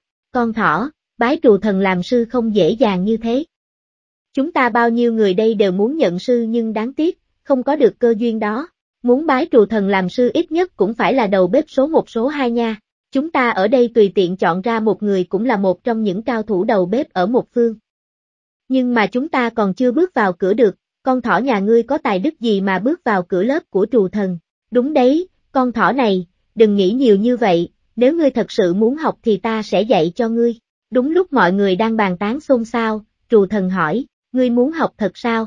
Tần Thọ kêu lên, đương nhiên, trù thần cười nói, vậy thì được, ta dạy cho ngươi. Cái gì? Các đầu bếp vừa rồi còn lải nhải lẩm bẩm lập tức trợn trừng mắt lên, biểu cảm không thể tin nổi nhìn trù thần. Tần Thọ, nhìn cái gì vậy? Không thấy sư phụ của ta dạy ta làm đồ ăn à? Khó trách các ngươi không vào được cửa lớp, hóa ra là khuyết tật bẩm sinh. Tần Thọ vênh mặt, hơi ngửa đầu kêu lên. Những đầu bếp nghe vậy đều ngay lập tức tức giận đến mức muốn phun lửa ra khỏi lỗ mũi, con thỏ chết tiệt này làm sao có thể may mắn như vậy. Trong lòng mọi người đều không phục, nhưng ai cũng biết tính cách của trù thần, nói một câu không vừa lòng đã đánh, còn đánh đến không thương tiếc, cái này làm gì có ai có thể chịu được. Thế là ai cũng nhao nhao ngậm miệng lại, trong lòng ước ao ghen tị, tay cũng không thể nhàn rỗi, phải nấu ăn nha. Con thỏ, nghệ thuật nấu ăn cũng là một trong tam thiên đại đạo. Luyện tập nấu ăn nếu chỉ dựa vào thiên phú là vô ích, cần phải chăm học khổ luyện, trải nghiệm từng cách nấu trong từng món ăn, mới là phương pháp hiểu đạo lý nhanh nhất. Có điều con người vừa làm đồ ăn vừa học đạo lý, dưới trạng thái phân tâm như thế rất khó tiến đến trạng thái ngộ đạo, vì thế nấu ăn cũng chỉ vì muốn nấu ăn, nhàn rỗi mới có thể học hỏi suy ngẫm, dần dần, không chỉ tốc độ hiểu biết chậm, mà trình độ hiểu biết cũng thấp, tất nhiên sẽ khó có thành tựu. Trù thần đưa Tần Thọ rời khỏi phòng bếp, vừa đi vừa nói, Hạo Thiên Quyển nhìn thấy hai người đi ra, nghĩ một chút rồi vẫn đi theo sau. Trù thần cũng không ngại gì hắn, mặc kệ để cho hắn nghe. Hạo Thiên Quyển hừ hừ nói, Trù thần, chẳng lẽ nấu ăn là một trong tam thiên đại đạo? Trù thần cười nói, sách nói là tam thiên đại đạo cũng chỉ là con số ảo, thiên hạ có bao nhiêu đạo cũng không có ai biết. Nhưng đạo tổ đã từng nói, hợp với người chính là đại đạo. Nói cách khác, chỉ cần cảm thấy bản thân phù hợp con đường đó thì đó chính là đại đạo. Hạo Thiên Quyển yên lặng, mặc dù hắn đi theo Nhị Lang Thần, nhưng bản thân Dương Tiễn cũng là một bình dầu im lìm, số lần giảng đạo rất ít. Hơn nữa Dương Tiễn không có nhiều bạn, mỗi ngày lại vùi mình ở quán giang khẩu, tự mình tìm hiểu sự vận hành của thiên giới, càng không có thời gian nói với hắn. Thế là Hạo Thiên Quyển cũng đi theo đến quán giang khẩu, không có ai giảng đạo cho nghe, tự mình lĩnh ngộ lại chậm, đối với những chuyện này thật sự không biết quá nhiều. Tần Thọ thì là một tờ giấy trắng, người khác nói gì thì hắn nhớ như thế, còn về chuyện đúng sai, hắn cảm thấy chờ đến lúc biết nhiều sẽ tự nhiên biết so sánh, cũng không vội đánh giá. Trù thần thấy con thỏ biết điều hiếu học như vậy, nói cũng nhiều hơn, tiếp tục nói, cho nên, nếu ngươi muốn học nấu ăn, trước tiên phải học cái phân thần chi pháp này đã. Tần Thọ vừa nghe, trong lòng chấn động, nói thầm, không phải thần thông siêu say gia tinh thần phân liệt của trù thần này đấy chứ, không biết có phải trên thiên đình có chứng là vô địch, giết người cũng không phạm pháp không? Hạo Thiên Quyển nhịn không được, miệng thối nói, đó gọi là biến thái. Giây lát sau, xẹt xẹt, cứu mạng với. Giết chết chó rồi, bốt bốt bốt, bốt, một con chó bị bàn chân to lớn đá bay xa hơn ngọn núi ở sau bếp, xuyên qua sông dài, cũng không biết là bị rơi xuống đâu rồi. Bây giờ yên tĩnh rồi, Đồ Nhi, khi nãy chúng ta đã nói đến đâu? Trù thần vừa mặc áo khác vào vừa hỏi. Tần Thọ lập tức trả lời, nói đến thuật phân thần. Trù thần gật đầu nói, thuật phân thần không phải là mang bản thân mình biến thành hai người, chỉ là khiến cho tinh khí thần của bản thân có thể trong chốc lát có thể làm hai chuyện hoàn toàn khác nhau, liên thông với nhau, nhưng lại không ảnh hưởng đến thuật tu tâm mà thôi. Tu luyện đến bậc cao thâm, thì có thể đạt tới cảnh giới ăn cơm đi ngủ như thường, đồng thời còn có thể tu hành. Tần Thọ gật đầu, cái này có chút giống với võ công tay trái đánh tay phải của Chu Bá Thông, nhưng mà rõ ràng là cao thâm hơn nhiều, cũng phức tạp hơn nhiều, bởi vì cái này cần phải đạt tới sinh hoạt hóa, thường thức hóa. Tần Thọ nghĩ, chỉ cần luyện tới mức độ cao thâm, không phải bị thần kinh thì cũng gần như vậy rồi, phép thuật này, hắn ta chắc chắn sẽ cố gắng luyện. Lúc này đây Chu Bất Hoạch đã quay về, nhìn thấy hắn ta mặt cười tươi như hoa, hiển nhiên khách hàng đối với món tam giác cung nhiêm đó rất hài lòng. Hắn ta cũng ngồi xuống, lắng nghe thuật tu tâm, gật đầu theo. Tần Thọ thấy thế, liền hỏi, nghe hiểu không? Chu Bất Hoạch cảm thán nói, tư chất ta bình thường, làm sao cũng không học được thuật phân thần của sư phụ, cho nên cũng không học tốt nghề bếp. Hai, Tần Thọ nghe thấy vậy, trong lòng chấn động, thảo nào nhìn Chu Bất Hoạch rất bình thường, thì ra là không học được. Trù thần cũng không quan tâm bọn họ đang nói gì, kéo Tần Thọ lại, cũng không quan tâm hắn ta có nghe hay không nghe, trực tiếp giảng dạy thuật phân thần. Đây cũng được coi như là một loại phương pháp, ngay cả thần thông cũng không tính nhưng dựa theo sự miêu tả của trù thần, thành tựu, lợi ích vượt xa những loại thần thông khác. Đây là một loại thần thông không phải thần thông càng tu luyện thì lợi ích càng lớn. Đồng thời, tu luyện thuật phân thần cần có sự kiên trì, lòng nhẫn nại cực cao, và phải có cả thiên phú nữa mới làm được. Đây là nguyên nhân trù thần nhận đồ đệ rất ít, không thể lĩnh ngộ được thuật phân thần, thì sẽ không có cách nào học được tài nấu bếp của hắn. Nghe thấy những lời nói này, Tần Thọ cứ có cảm giác tên nhóc này đang nói nhảm, Chu Bất Hoạch đâu có học được, cũng trở thành đồ đệ của hắn đó thôi. Chẳng lẽ là con riêng? Tần Thọ nghi hoặc nhìn trù thần, Chu Bất Hoạch, kết quả là có nhìn như thế nào cũng không giống ruột thịt, chẳng lẽ là bị đội mũ xanh rồi?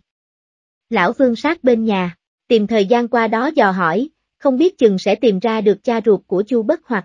Những suy nghĩ này trong đầu lóe lên rồi qua, Tần Thọ vốn còn cho là mình sẽ không có hứng thú với loại thần pháp phân thần này, nhưng sau khi nghe trù thần giảng dạy cách tu luyện, lợi ích của nó, hắn theo bản năng liền dựa theo đó mà làm. Từ từ rồi Tần Thọ phát hiện trong đầu bản thân dường như xuất hiện hai luồng suy nghĩ, một cái đang nghe giảng bài, một cái suy nghĩ đang quan sát sự thay đổi của đất trời, sau đó từ từ dâng cao lên, giống như đang muốn đi đến cửu thiên vậy. Cảm giác này thật sự là kỳ diệu, giống như là lắm lúc không cần nghe nhưng lại hiểu đạo, nhưng mà trạng thái này chỉ duy trì được vài giây sau hai suy nghĩ này giống như thanh nam châm, hút một cái đã liền lại với nhau, hợp hai thành một lại rồi. Trù thần đang nói, thì phát hiện con thỏ này có biến đổi, sau đó cười cười, hiển nhiên đối với ngộ tính của Tần Thọ vô cùng hài lòng. Chu Bất Hoặc ngồi kế bên kinh ngạc nói, vậy mà con thỏ lại học được rồi. Trù Thần cười nói, chứng minh là hắn giỏi hơn ngươi một chút, ngươi là đầu gỗ, hắn là gỗ mục, miễn cưỡng có thể điêu khắc được. Chu Bất Hoặc hiển nhiên là đã bị đả kích quen rồi, một chút cũng không ngạc nhiên, chỉ là ngưỡng mộ nhìn Tần Thọ mà thôi. Trù Thần cười cười nói, đầu gỗ chỉ cần có lòng kiên trì, sớm muộn cũng sẽ thành công, tin tưởng bản thân mình. Chu Bất Hoặc cắn răng, dùng sức gật đầu. Lúc này Trù Thần nói, nhưng mà hắn đúng là có một điểm mạnh hơn ngươi, cũng là chỗ mà ta để ý đến. Chu Bất Hoặc hỏi, điểm nào? Trù Thần nói, ăn được. Tần Thọ ngộ ra, trong lòng nói, đây là khen ta hay là chửi ta vậy? Từ lúc nào mà ăn được cũng trở thành ưu điểm rồi. Tần Thọ nhìn Chu Bất Hoặc ngượng ngùng cúi đầu xuống. Tần Thọ lúc này ngu người rồi, chẳng lẽ, ăn được, thật sự là thiên phú sao? Chu Bất Hoặc nói, chúng ta ở đây có nguyên tắc, thực phẩm có thể tùy ý sử dụng, muốn làm cái gì thì làm cái đó, nhưng không được lãng phí. Ý nói là, làm hết bao nhiêu phải ăn hết bấy nhiêu, nếu không sư phụ sẽ tức giận. Tần Thọ nghĩ đến cảnh Hạo Thiên Quyển bị Trù Thần hành hạ, đánh một trận lên bờ xuống ruộng liền nói, sau đó thì sao? Chu Bất Hoặc cảm thán nói, ta không ăn được cho lắm, mấy loại thực phẩm tài nguyên này quá phong phú, ta ăn vài miếng là no rồi. Ăn no rồi, thì không thể nấu những món khác được nữa, nếu không làm rồi, thì sẽ bị dư ra, cho nên, ta một ngày chỉ có thể làm được một món ăn, điều này ảnh hưởng rất lớn đến tốc độ tu hành của ta. Tần Thọ vừa nghe, thì đã ngộ ra, cười hi hi tiến gần, ngồi sát bên Chu Bất Hoặc, cười nói, thì ra là như vậy, nhưng mà vấn đề này ngươi có thể buông bỏ xuống rồi, sau này có thỏ ra đây, ngươi làm bao nhiêu ta ăn hết bấy nhiêu. Chúng ta hai người cùng hợp tác, cùng nhau tiến bộ, thế nào, thật không? Chu Bất Hoặc vui mừng nói, trong lòng Tần Thọ nghĩ, ngươi đúng là một tên đầu heo, theo Trù Thần nhiều năm như vậy, thế nào nấu cũng ngon hơn ta chứ. Với ngươi mà nói, ngươi làm là thuốc độc, đối với thỏ ra đây, đó là mỹ vị, có ăn rồi, thằng ngu mới từ chối. Vả lại, thỏ ra đây cần nguyên khí. Càng nhiều càng tốt, nói xong, Tần Thọ ngẩng đầu lên nhìn Trù Thần nói, sư phụ, ta ăn uống thoải mái, sẽ không ăn tới ngươi nghèo luôn đó chứ. Trù Thần ha ha cười lớn nói, cái khác không nói, thực phẩm chỗ ta có thừa. Nếu ngươi có thể ăn tới vi sư nghèo, vi sư sẽ cho ngươi xuất sư. Chu Bất Hoặc cũng cười nói, bản thân chúng ta có linh thú viện, trong đó kỳ trân dị thú nhiều lắm, ăn không hết đâu. Tần Thọ cười, ăn không hết. Đó là chưa gặp phải con cháu của Viêm Hoàng, người Quảng Châu truyền nhân của rồng đây. Tuy Tần Thọ không phải là người Quảng Châu, nhưng mà, là con cháu của dân tộc Trung Quốc, những cái khác có thể bị lép vế, nhưng mà ăn, tuyệt đối không thua ai. Trong ký ức của Tần Thọ không có thực phẩm gì mà người Trung Quốc ăn không hết. Sau khi dạy xong thuật phân thần cho Tần Thọ, Trù Thần ném tới một cuốn sách bí quyết nấu ăn rồi đi. Không sai, cái gì cũng không dạy nữa, trực tiếp đi. Tần Thọ đứng ở đỉnh núi, nhìn thấy bóng lưng rời đi của Trù Thần nói, lão Chu, sư phụ của chúng ta cứ thế mà đi rồi sao? Cái gì cũng không dạy nữa à? Chu Bất Hoặc cười đáp, sư phụ nói, không phải là đệ tử mới chỉ dạy từng bước, tận tay mà dạy bảo làm. Đệ tử ruột thì cái gì cũng không quản, nhưng mà may ở chỗ còn cho chúng ta một quyển thực phổ đúng không? Tần Thọ nhìn quyển thực phổ trong tay, triệt để cạn lời, cái này thì được coi là gì? Đệ tử ruột không bằng người ngoài à? Chu Bất Hoặc cũng lắc đầu theo nói, không biết, nói chung là nhiều năm rồi, sư phụ cái gì cũng không dạy ta muốn làm cái gì, thì tự mình lấy thực phổ ra mà mày mò. Dự là, ngươi cũng như vậy thôi. Tần Thọ lắp bắp nói, đây là muốn thả rông nuôi dạy hả, nhưng thôi cũng tốt, không ai quản, nhẹ nhàng. Lão Chu, nguyên liệu của chúng ta để ở đâu vậy? Chu Bất Hoặc chỉ ngọn núi trước mặt, dưới núi có cái động, trong động núi là nơi để nguyên liệu, bên trong có đủ loại nguyên liệu thực phẩm, ngươi cần dùng thứ gì thì cứ lấy mà dùng. Mỗi ngày ta đều có kiểm tra, nếu không đủ, ta sẽ bảo thổ địa của linh thú viên chuẩn bị. Tần Thọ vừa nghe, đột nhiên nghĩ đến chuyện gì, liền hỏi, lão Chu à, thiên đình có phải còn có một thực thần? Chu Bất Hoặc kinh ngạc nói, có, ngươi hỏi làm gì? Tần Thọ kinh hô, Trù Thần cùng thực thần không phải một người sao? Tần Thọ luôn cho rằng cả hai là một. Chu Bất Hoặc nói, không phải, sư phụ của chúng ta là Trù Thần, quản lý những chuyện sau bếp. Thực thần là sư đệ của sư phụ, tính cách vô cùng ngạo mạn, trong mắt cũng chỉ có nghệ thuật nấu nướng. ngài ấy dường như không nấu ăn cho bất kỳ ai, chỉ khi nào nổi hứng lên mới bắt tay làm chút gì đó, nhưng những món làm ra, ngài ấy cũng chỉ ăn một miếng, bất luận là ngon hay dở đều chia ra ngoài hết. Ta theo sự phụ lâu như thế, cũng chỉ gặp ngài ấy một lần thôi. Tần Thọ vừa nghe, tính cách này giống y như thổ địa nói, chắc là không sai đâu. Tần Thọ lại hỏi, vậy hai người bọn họ tài nghệ nấu nướng của ai cao hơn? Chu Bất Hoặc nói, hình như hai người họ có so tài qua 2 lần, cũng đều là sư phụ cao tay hơn một chút, nhưng mà thực thần cũng không có cảm giác gì kém xa lắm, ngài ấy không để ý thắng thua, chỉ để ý món ăn. Tần Thọ ngơ ngác trong giây lát, không ngờ trên thế giới này còn có người như vậy. Mặc kệ đi không lo được nhiều như thế, chỉ cần đi với người lợi hại là được rồi. Tần Thọ gọi Chu Bất Hoặc, hai người đi thẳng đến sơn động. Đồng thời, Tần Thọ vừa chạy vừa mở cuốn thực phổ trong tay ra xem, thực phổ này không có linh tính như, vậy thì đây chỉ là một cuốn thực phổ bình thường mà thôi, bên trên ghi tất cả các loại rau, còn có cả hình ảnh, phía sau còn có ghi những nguyên liệu chủ yếu, sau đó hết rồi. Ví dụ như cá hồng kho tộ, bên trên chỉ ghi nguyên liệu một dòng, một con cá hồng. Tần Thọ xem xong có cảm giác muốn chửi thề, tên món ăn còn chi tiết hơn giới thiệu món ăn. Cần ngươi có tác dụng gì? Quá tức giận, Tần Thọ thẳng tay ném cuốn thực phổ đi. Chu Bất Hoặc thấy thế, vội vàng nhặt lại, vừa lau chùi vừa nói, cái này là thứ do sư phụ đưa đó, sao lại có thể ném đi được chứ? Thật ra, nhìn nhiều, vẫn sẽ có tác dụng. Tần Thọ liếc hai con mắt nói, có tác dụng cái con khỉ. Nhìn nó, chẳng thà bản thân tự nghiên cứu ăn thế nào còn hơn. Tần Thọ nói xong, rút đùi liền chạy, Chu Bất Hoặc hết cách chỉ có thể giữ dùng Tần Thọ, đuổi lên phía trước. Hai người không hề nhìn thấy, xa xăm kia, trù thần đứng trên ngọn núi thấy hết tất cả, ngược lại rất tán thưởng nở nụ cười, dường như đối với chuyện con thỏ ném sách rất hài lòng. Tần Thọ đi vòng tới dưới núi, quả nhiên thấy được một sơn động, chỉ là bên trong núi truyền ra một không khí rất vui vẻ, nghe kỹ một chút, hình như là tiếng chó kêu. Tần Thọ ngạc nhiên, nói lớn, là con chó chết tiệt đó. Đáng chết, hắn không ăn hết những thứ ăn được rồi chứ. Tần Thọ vội vã chạy vào, quả nhiên nhìn thấy Hạo Thiên Quyển đang ở trong sơn động mừng rỡ kêu lớn, hoa ha ha nhiều hoành công ngư như vậy, đám cá này lại còn sống nữa ha ha đây có phải món hời không?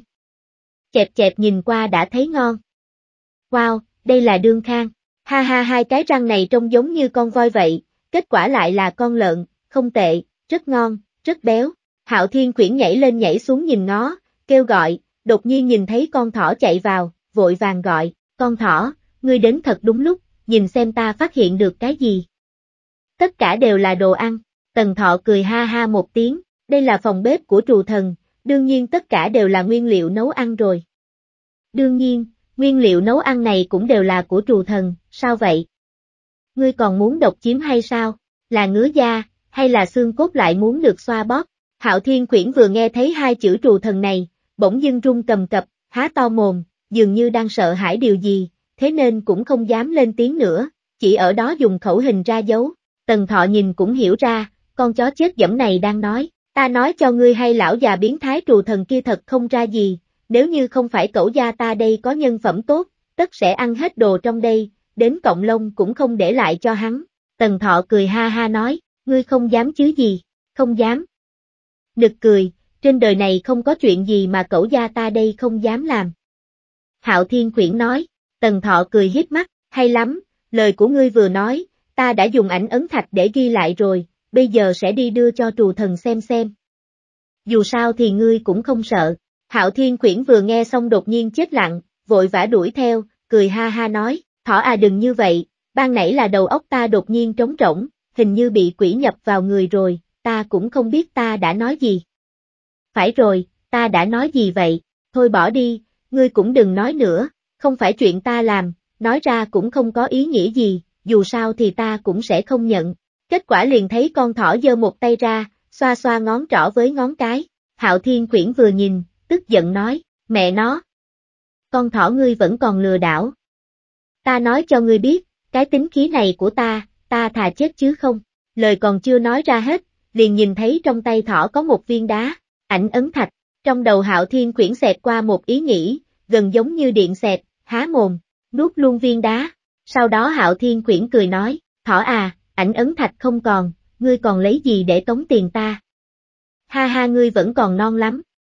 Ta lại thông minh thế này, Con thỏ ngước nhìn bộ dạng đắc ý của Hạo Thiên Quyển, khuôn mặt ngây ngô hỏi, đại ca, ngươi nhìn rõ rồi mới ăn có được không? Cái đó ta lấy từ trên lông đít của Đương Khang, phía trên vẫn còn, ngươi xem đấy là cái gì? Hạo Thiên Quyển vừa nghe xong, ngước đầu nhìn lên, vẻ mặt lập tức tái xanh. Chỉ thấy Hạo Thiên Quyển lao như bay ra ngoài, bên ngoài liên tục truyền đến tiếng nôn khan, Tần Thọ thở dài một hơi nói, hay quả nhiên, là chó đều thích ăn món này. Không thèm để ý đến Hạo Thiên Quyển, Tần Thọ xoay người xem xét kỹ lưỡng hang động này. Sơn động rất lớn, dường như đã khoét rỗng cả ngọn núi, ở địa cầu đây chắc chắn là một công trình khổng lồ, nhưng ở trong thế giới của thần tiên, không đáng để coi là kỳ diệu. Tuy nhiên những thứ ở trong sơn động, thực sự đã khiến Tần Thọ được mở mang tầm mắt, Đương Khang lớn hơn cả lợn rừng, răng nanh như voi được chất thành một chống. Trong ao nước dường như là cá chép đỏ hoành công ngư mọc sừng trên đầu bơi lượn theo từng đàn, thỉnh thoảng có quái ngư mặt người, tiếng như chim uyên ương ngoi đầu lên. Phía còn lại là đương hổ điểu treo trên vách tường, tam túc điểu lưng vác theo mai rùa bị tùy tiện ném vào trong góc. Thậm chí Tần Thọ còn nhìn thấy phía trên trần còn treo một con rồng dài màu đen, con rồng này cũng không biết dài bao nhiêu, vừa đủ cuốn hơn một vòng sơn động dài hơn 100 dặm này. Đầu con rồng này cực kỳ hung tợn, mặc dù đã chết, nhưng đôi mắt kia trông giống như vẫn đang nhìn hắn, Tần Thọ nhìn có chút cảm giác sởn tóc gáy. Đây chính là bạo long, loại rồng này quá khó kiếm, sư phụ cũng không nỡ lấy ra nấu ăn. Chu Bất Hoặc giải thích, Tần Thọ gật đầu, tỏ vẻ đã hiểu, nguyên liệu khó kiếm như vậy, nếu như nấu bừa bãi quả thật đáng tiếc. Chu Bất Hoặc cũng gật đầu theo, sau đó liền nghe thấy Tần Thọ nói, tuy nhiên treo ở đây lại càng đáng tiếc, sư phụ không nấu, chúng ta nấu thôi. Chu Bất Hoặc nghe vậy liền sững sờ, ngạc nhiên nói, chúng ta. Nhưng mà chúng ta căn bản không biết thịt rồng này nấu như nào.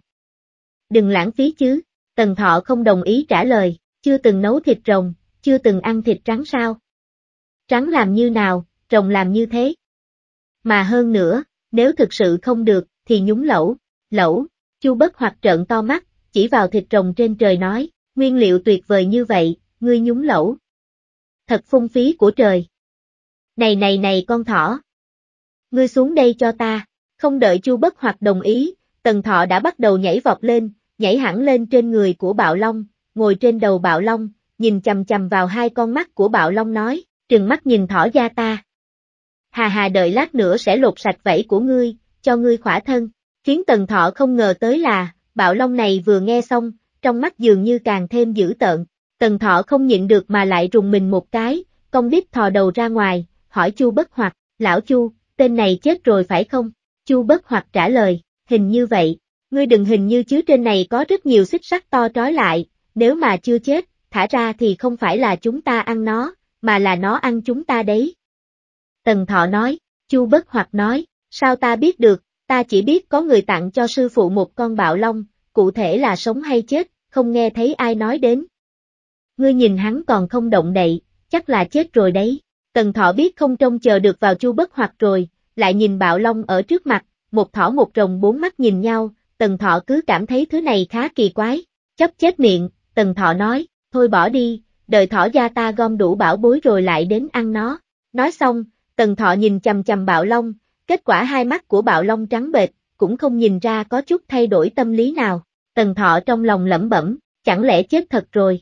Vào đúng lúc này, bên ngoài sơn động truyền đến tiếng chửi mắng của Hạo Thiên Quyển, con thỏ chết tiệt, ngươi ra đây cho ta vẫn chưa xong với ngươi đâu. Tần Thọ trợn hai mắt nói, con chó chết này có phải bị ngu không? Tự mình không vào được sao? Chu Bất Hoặc nói, ta mở trận pháp bảo vệ lên rồi, hắn không vào được. Dù sao thì, bây giờ hắn vẫn chỉ là người làm tạm thời, hơn nữa tích cách chó cũng có vấn đề, vẫn không cho hắn vào thì tốt hơn. Lúc này Tần Thọ mới hiểu ra vì sao Hạo Thiên Quyển lại tức giận như vậy rồi, ăn phải một miếng phân, ra ngoài nôn một lúc xong không vào được nữa. Biết được bên trong đều là đồ ăn ngon, nhưng lại không vào được, việc này đổi sang người khác ai cũng đều sẽ phát điên. Thế là Tần Thọ vô cùng đau lòng cho Hạo Thiên Quyển, hắn hét, con chó chết, có bản lĩnh thì ngươi vào đây. Hạo Thiên Quyển tức giận trả lời, ngươi đóng trận pháp đi, cẩu gia đây sẽ dạy ngươi làm người. Tần Thọ nói, ngươi có bản lĩnh thì phá vỡ trận pháp, thỏ gia đây dạy ngươi làm người, ta không tin ngươi không ra ngoài. Hạo Thiên Quyển kêu lớn, Tần Thọ nghe vậy, con chó chết này lại dám phản trời, thế là liền nhảy xuống, nghênh ngang bước ra ngoài, vừa đi vừa nói, ây da, lão Chu à, Ngươi nói xem ta cứ cách 1 tiếng đồng hồ lại cho sư phụ xem ảnh ấn thạch một lần, ngươi nói xem con chó này liệu có bị đánh chết không? Nói xem món thương hiệu của sư phụ chúng ta có thiếu nguyên liệu chính không? Hạo Thiên Quyển vốn dĩ đã chuẩn bị vồ tới rồi, sau khi nghe xong lời này, chân mềm nhũn, vội vã tiến tới, cố gắng nặn ra một nụ cười, nói, Thỏ à, có chuyện cứ bình tĩnh nói, ban nãy ta đang đùa ngươi thôi, ây da, mỏi chân. Tần Thọ nói, Hạo Thiên Quyển nghe xong, khóe miệng co giật, kìm nén sự kích động muốn ăn tươi con thỏ này, giơ chân chó lên bóp chân cho Tần Thọ, thắt lưng cũng mỏi. Tần Thọ nói tiếp, Hạo Thiên Quyển vội vàng xoa thắt lưng cho Tần Thọ đồng thời nịnh nọt hỏi, Thỏ à, thoải mái không? Tần Thọ liếc hắn một cái rồi nói, với kỹ thuật này của ngươi, đến được Đông Quảng cũng chỉ nhìn được cửa thôi. Đông Quảng? Đấy là nơi nào? Chu Bất Hoặc tò mò hỏi. Tần Thọ nhếch mép, cười nói, thiên đường của nam nhân, sau này có cơ hội đưa ngươi đi lượn lờ, mặc dù các tỷ tỷ không còn, tuy nhiên có thể coi như là nghiên cứu khảo cổ, vẫn có thể nhìn thấy chút phong thái của năm ấy. Chu Bất Hoặc vẻ mặt ngơ ngác.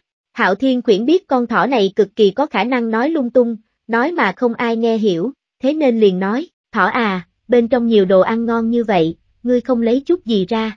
Tần Thọ liếc nhìn hắn rồi nói, Thỏ gia ta là người Tây không đi dạo sao? Đi ăn cơm. Hạo Thiên Quyển nghe vậy, lập tức vui mừng nói, mang Đương Khang ra ngoài chưa? Thịt của thứ đó rất béo, sao? Thử một miếng, lại nghiện rồi. Thỏ hỏi, cút. Hạo Thiên Quyển chửi mắng, Tần Thọ lắc lắc đầu, biểu hiện quả nhiên vẫn chưa ăn đủ, hơn nữa còn mở rộng khoảng cách với Hạo Thiên Quyển. Hạo Thiên Quyển thấy vậy, nén giận nói to, ta không nghiện. Kết quả là nói to câu này, Chu Bất Hoặc cũng lập tức mở rộng khoảng cách. Hạo Thiên Quyển la lớn, những gì ta nói là thật. Tần Thọ, Chu Bất Hoặc đứng nhìn Hạo Thiên Quyển từ xa, trên mặt lộ vẻ bọn ta hiểu mà, sau đó Thỏ liền nói, có nghiện cũng không sao, bên trong còn rất nhiều hàng tồn kho. Con thỏ chết tiệt, ta liều với người. Hạo Thiên Quyển tức giận gào lớn đuổi theo. Tần Thọ quay người bỏ chạy, chạy nhanh giống như một tia chớp trắng. Đôi tai lớn vẫy một cái về phía sau, đột nhiên biến thành 2 cái máy tăng tốc, xoay tròn, chạy lại càng nhanh hơn. Hạo Thiên Quyển sững sờ đuổi không kịp, chỉ nghe thấy con thỏ này vừa chạy, vừa cười lớn, lại còn hét to, ha ha ha ha, đuổi không kịp ta chứ gì. Ta chính là hùng mạnh như vậy đấy, mẹ kiếp, không thể nhịn được. Hạo Thiên Quyển giận dữ, vứt bỏ đằng vân giá vũ thể hiện phép xúc địa thành thốn, phóng đi như bay. Kết quả, vẫn là không đuổi kịp. Hạo Thiên Quyển nhìn rõ ràng, con thỏ này sử dụng phép bay đằng vân giá vũ ở tầng thấp mà thôi, kết quả hắn sử dụng xúc địa thành thốn vẫn không đuổi kịp, chuyện này mẹ kiếp thật không hợp lý. Hạo Thiên Quyển gọi lớn, con thỏ kia, người đây là phép thần thông gì vậy? Sao lại nhanh như thế? Đằng vân giá vũ mà ta dạy cho ngươi chạy không được nhanh như này chứ. Tần Thọ nghe vậy, đột nhiên nhớ ra lịch sử khốn khổ của mình, đặc biệt là lần dắt theo Hằng Nga suýt bị tai nạn ngã thê thảm thì cũng đành chịu. Lại còn bị bẻ mặt ngay trước mặt muội tử nhà mình, chuyện này càng nghĩ càng tức, thế nên, Tần Thọ nhếch mép cười nói, đương nhiên không phải, phép đằng vân giá vũ này của ta là phép thần thông cấp cao. Ngươi muốn học không? Ngươi dạy ta. Hạo Thiên Quyển ngạc nhiên hỏi, đương nhiên, tình cảm huynh đệ chúng ta, đương nhiên phải dạy. Tần Thọ cũng dừng lại, hắn biết, Hạo Thiên Quyển không dám đánh hắn nữa.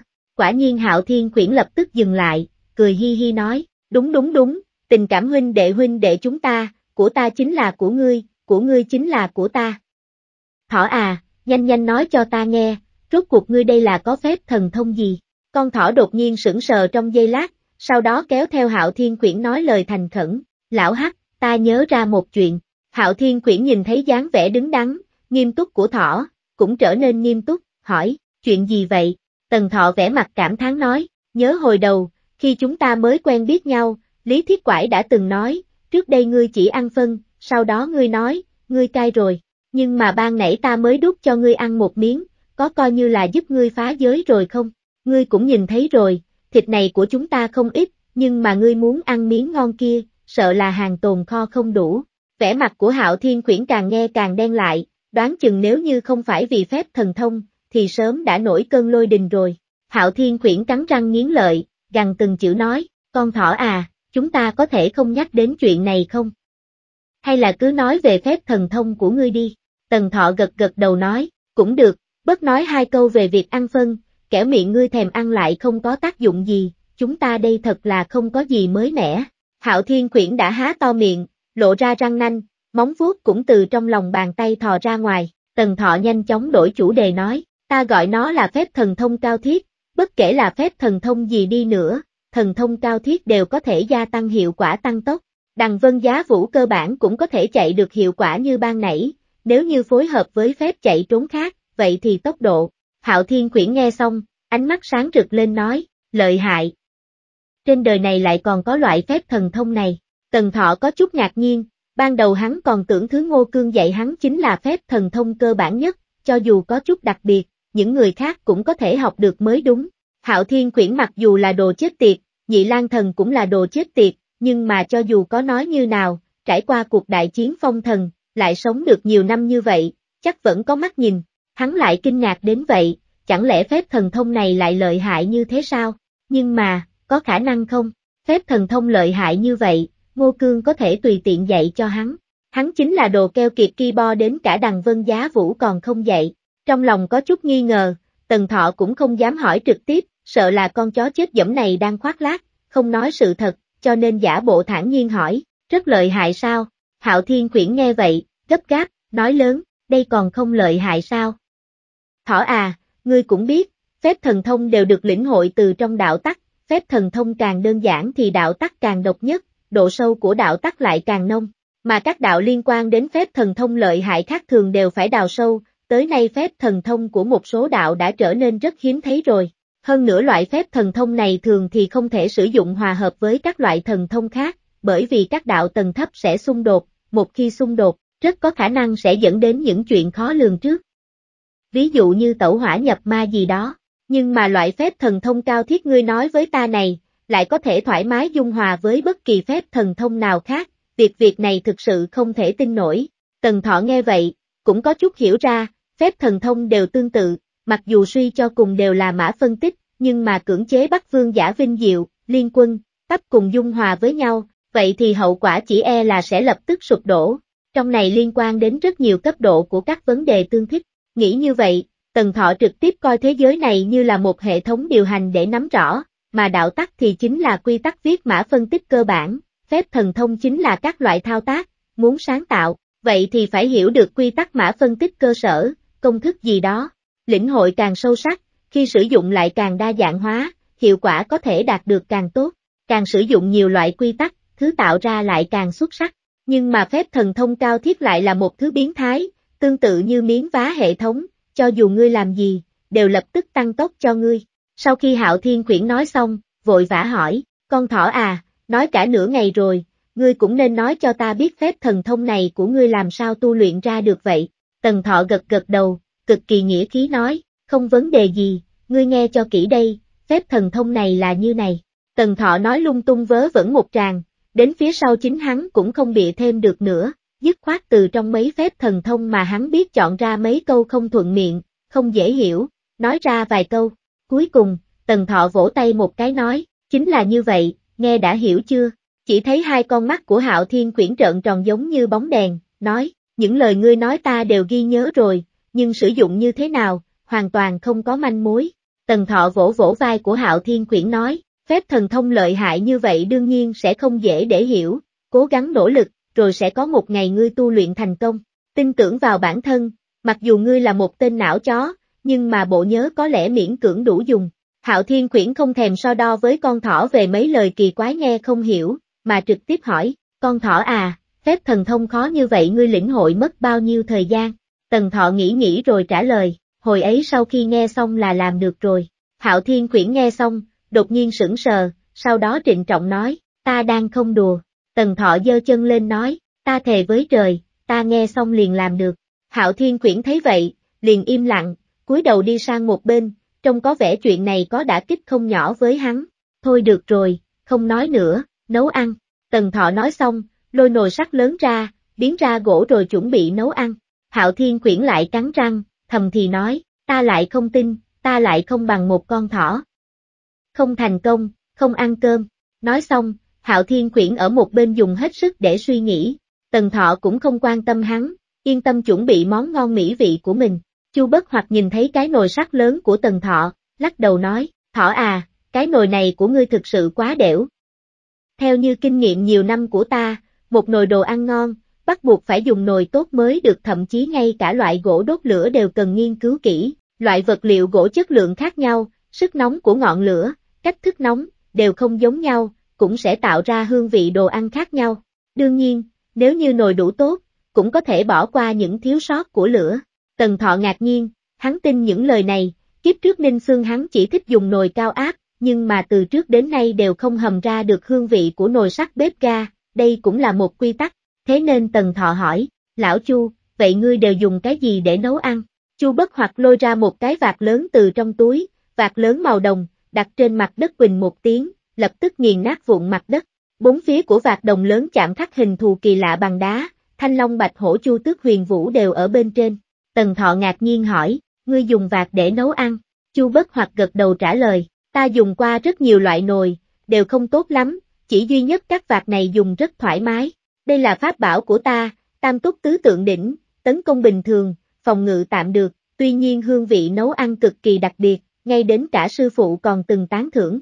Tần Thọ ngẩn ra nhưng suy nghĩ kỹ thì, hình như từ thời Hoa Hạ, vạc lớn thời cổ đại cũng là dùng để hầm đồ ăn, về sau này mới trở thành vật dụng cúng tế. Tuy nhiên chuyện này đều không quan trọng nữa, có vạc lớn rồi, hắn còn dùng nồi sắt gì nữa. Lập tức vứt nồi sắt sang một bên. Ngay sau đó Chu Bất Hoặc lại lấy ra củi lửa loại thực vật này cực kỳ lạ lùng, bình thường không bị đốt cháy, nhưng mà sau khi phơi khô chỉ gần gặp nước lập tức sẽ bị đốt cháy, mà nhiệt độ lửa cháy lại rất cao, cũng rất nguy hiểm. Tuy nhiên dùng để đun nấu thức ăn, bởi vì nhiệt độ của nó đồng đều, ngược lại có thể nấu ra hương vị càng ngon. Tần Thọ cũng trưng dụng tất cả luôn, đốt cháy củi lửa, đun một nồi nước sôi.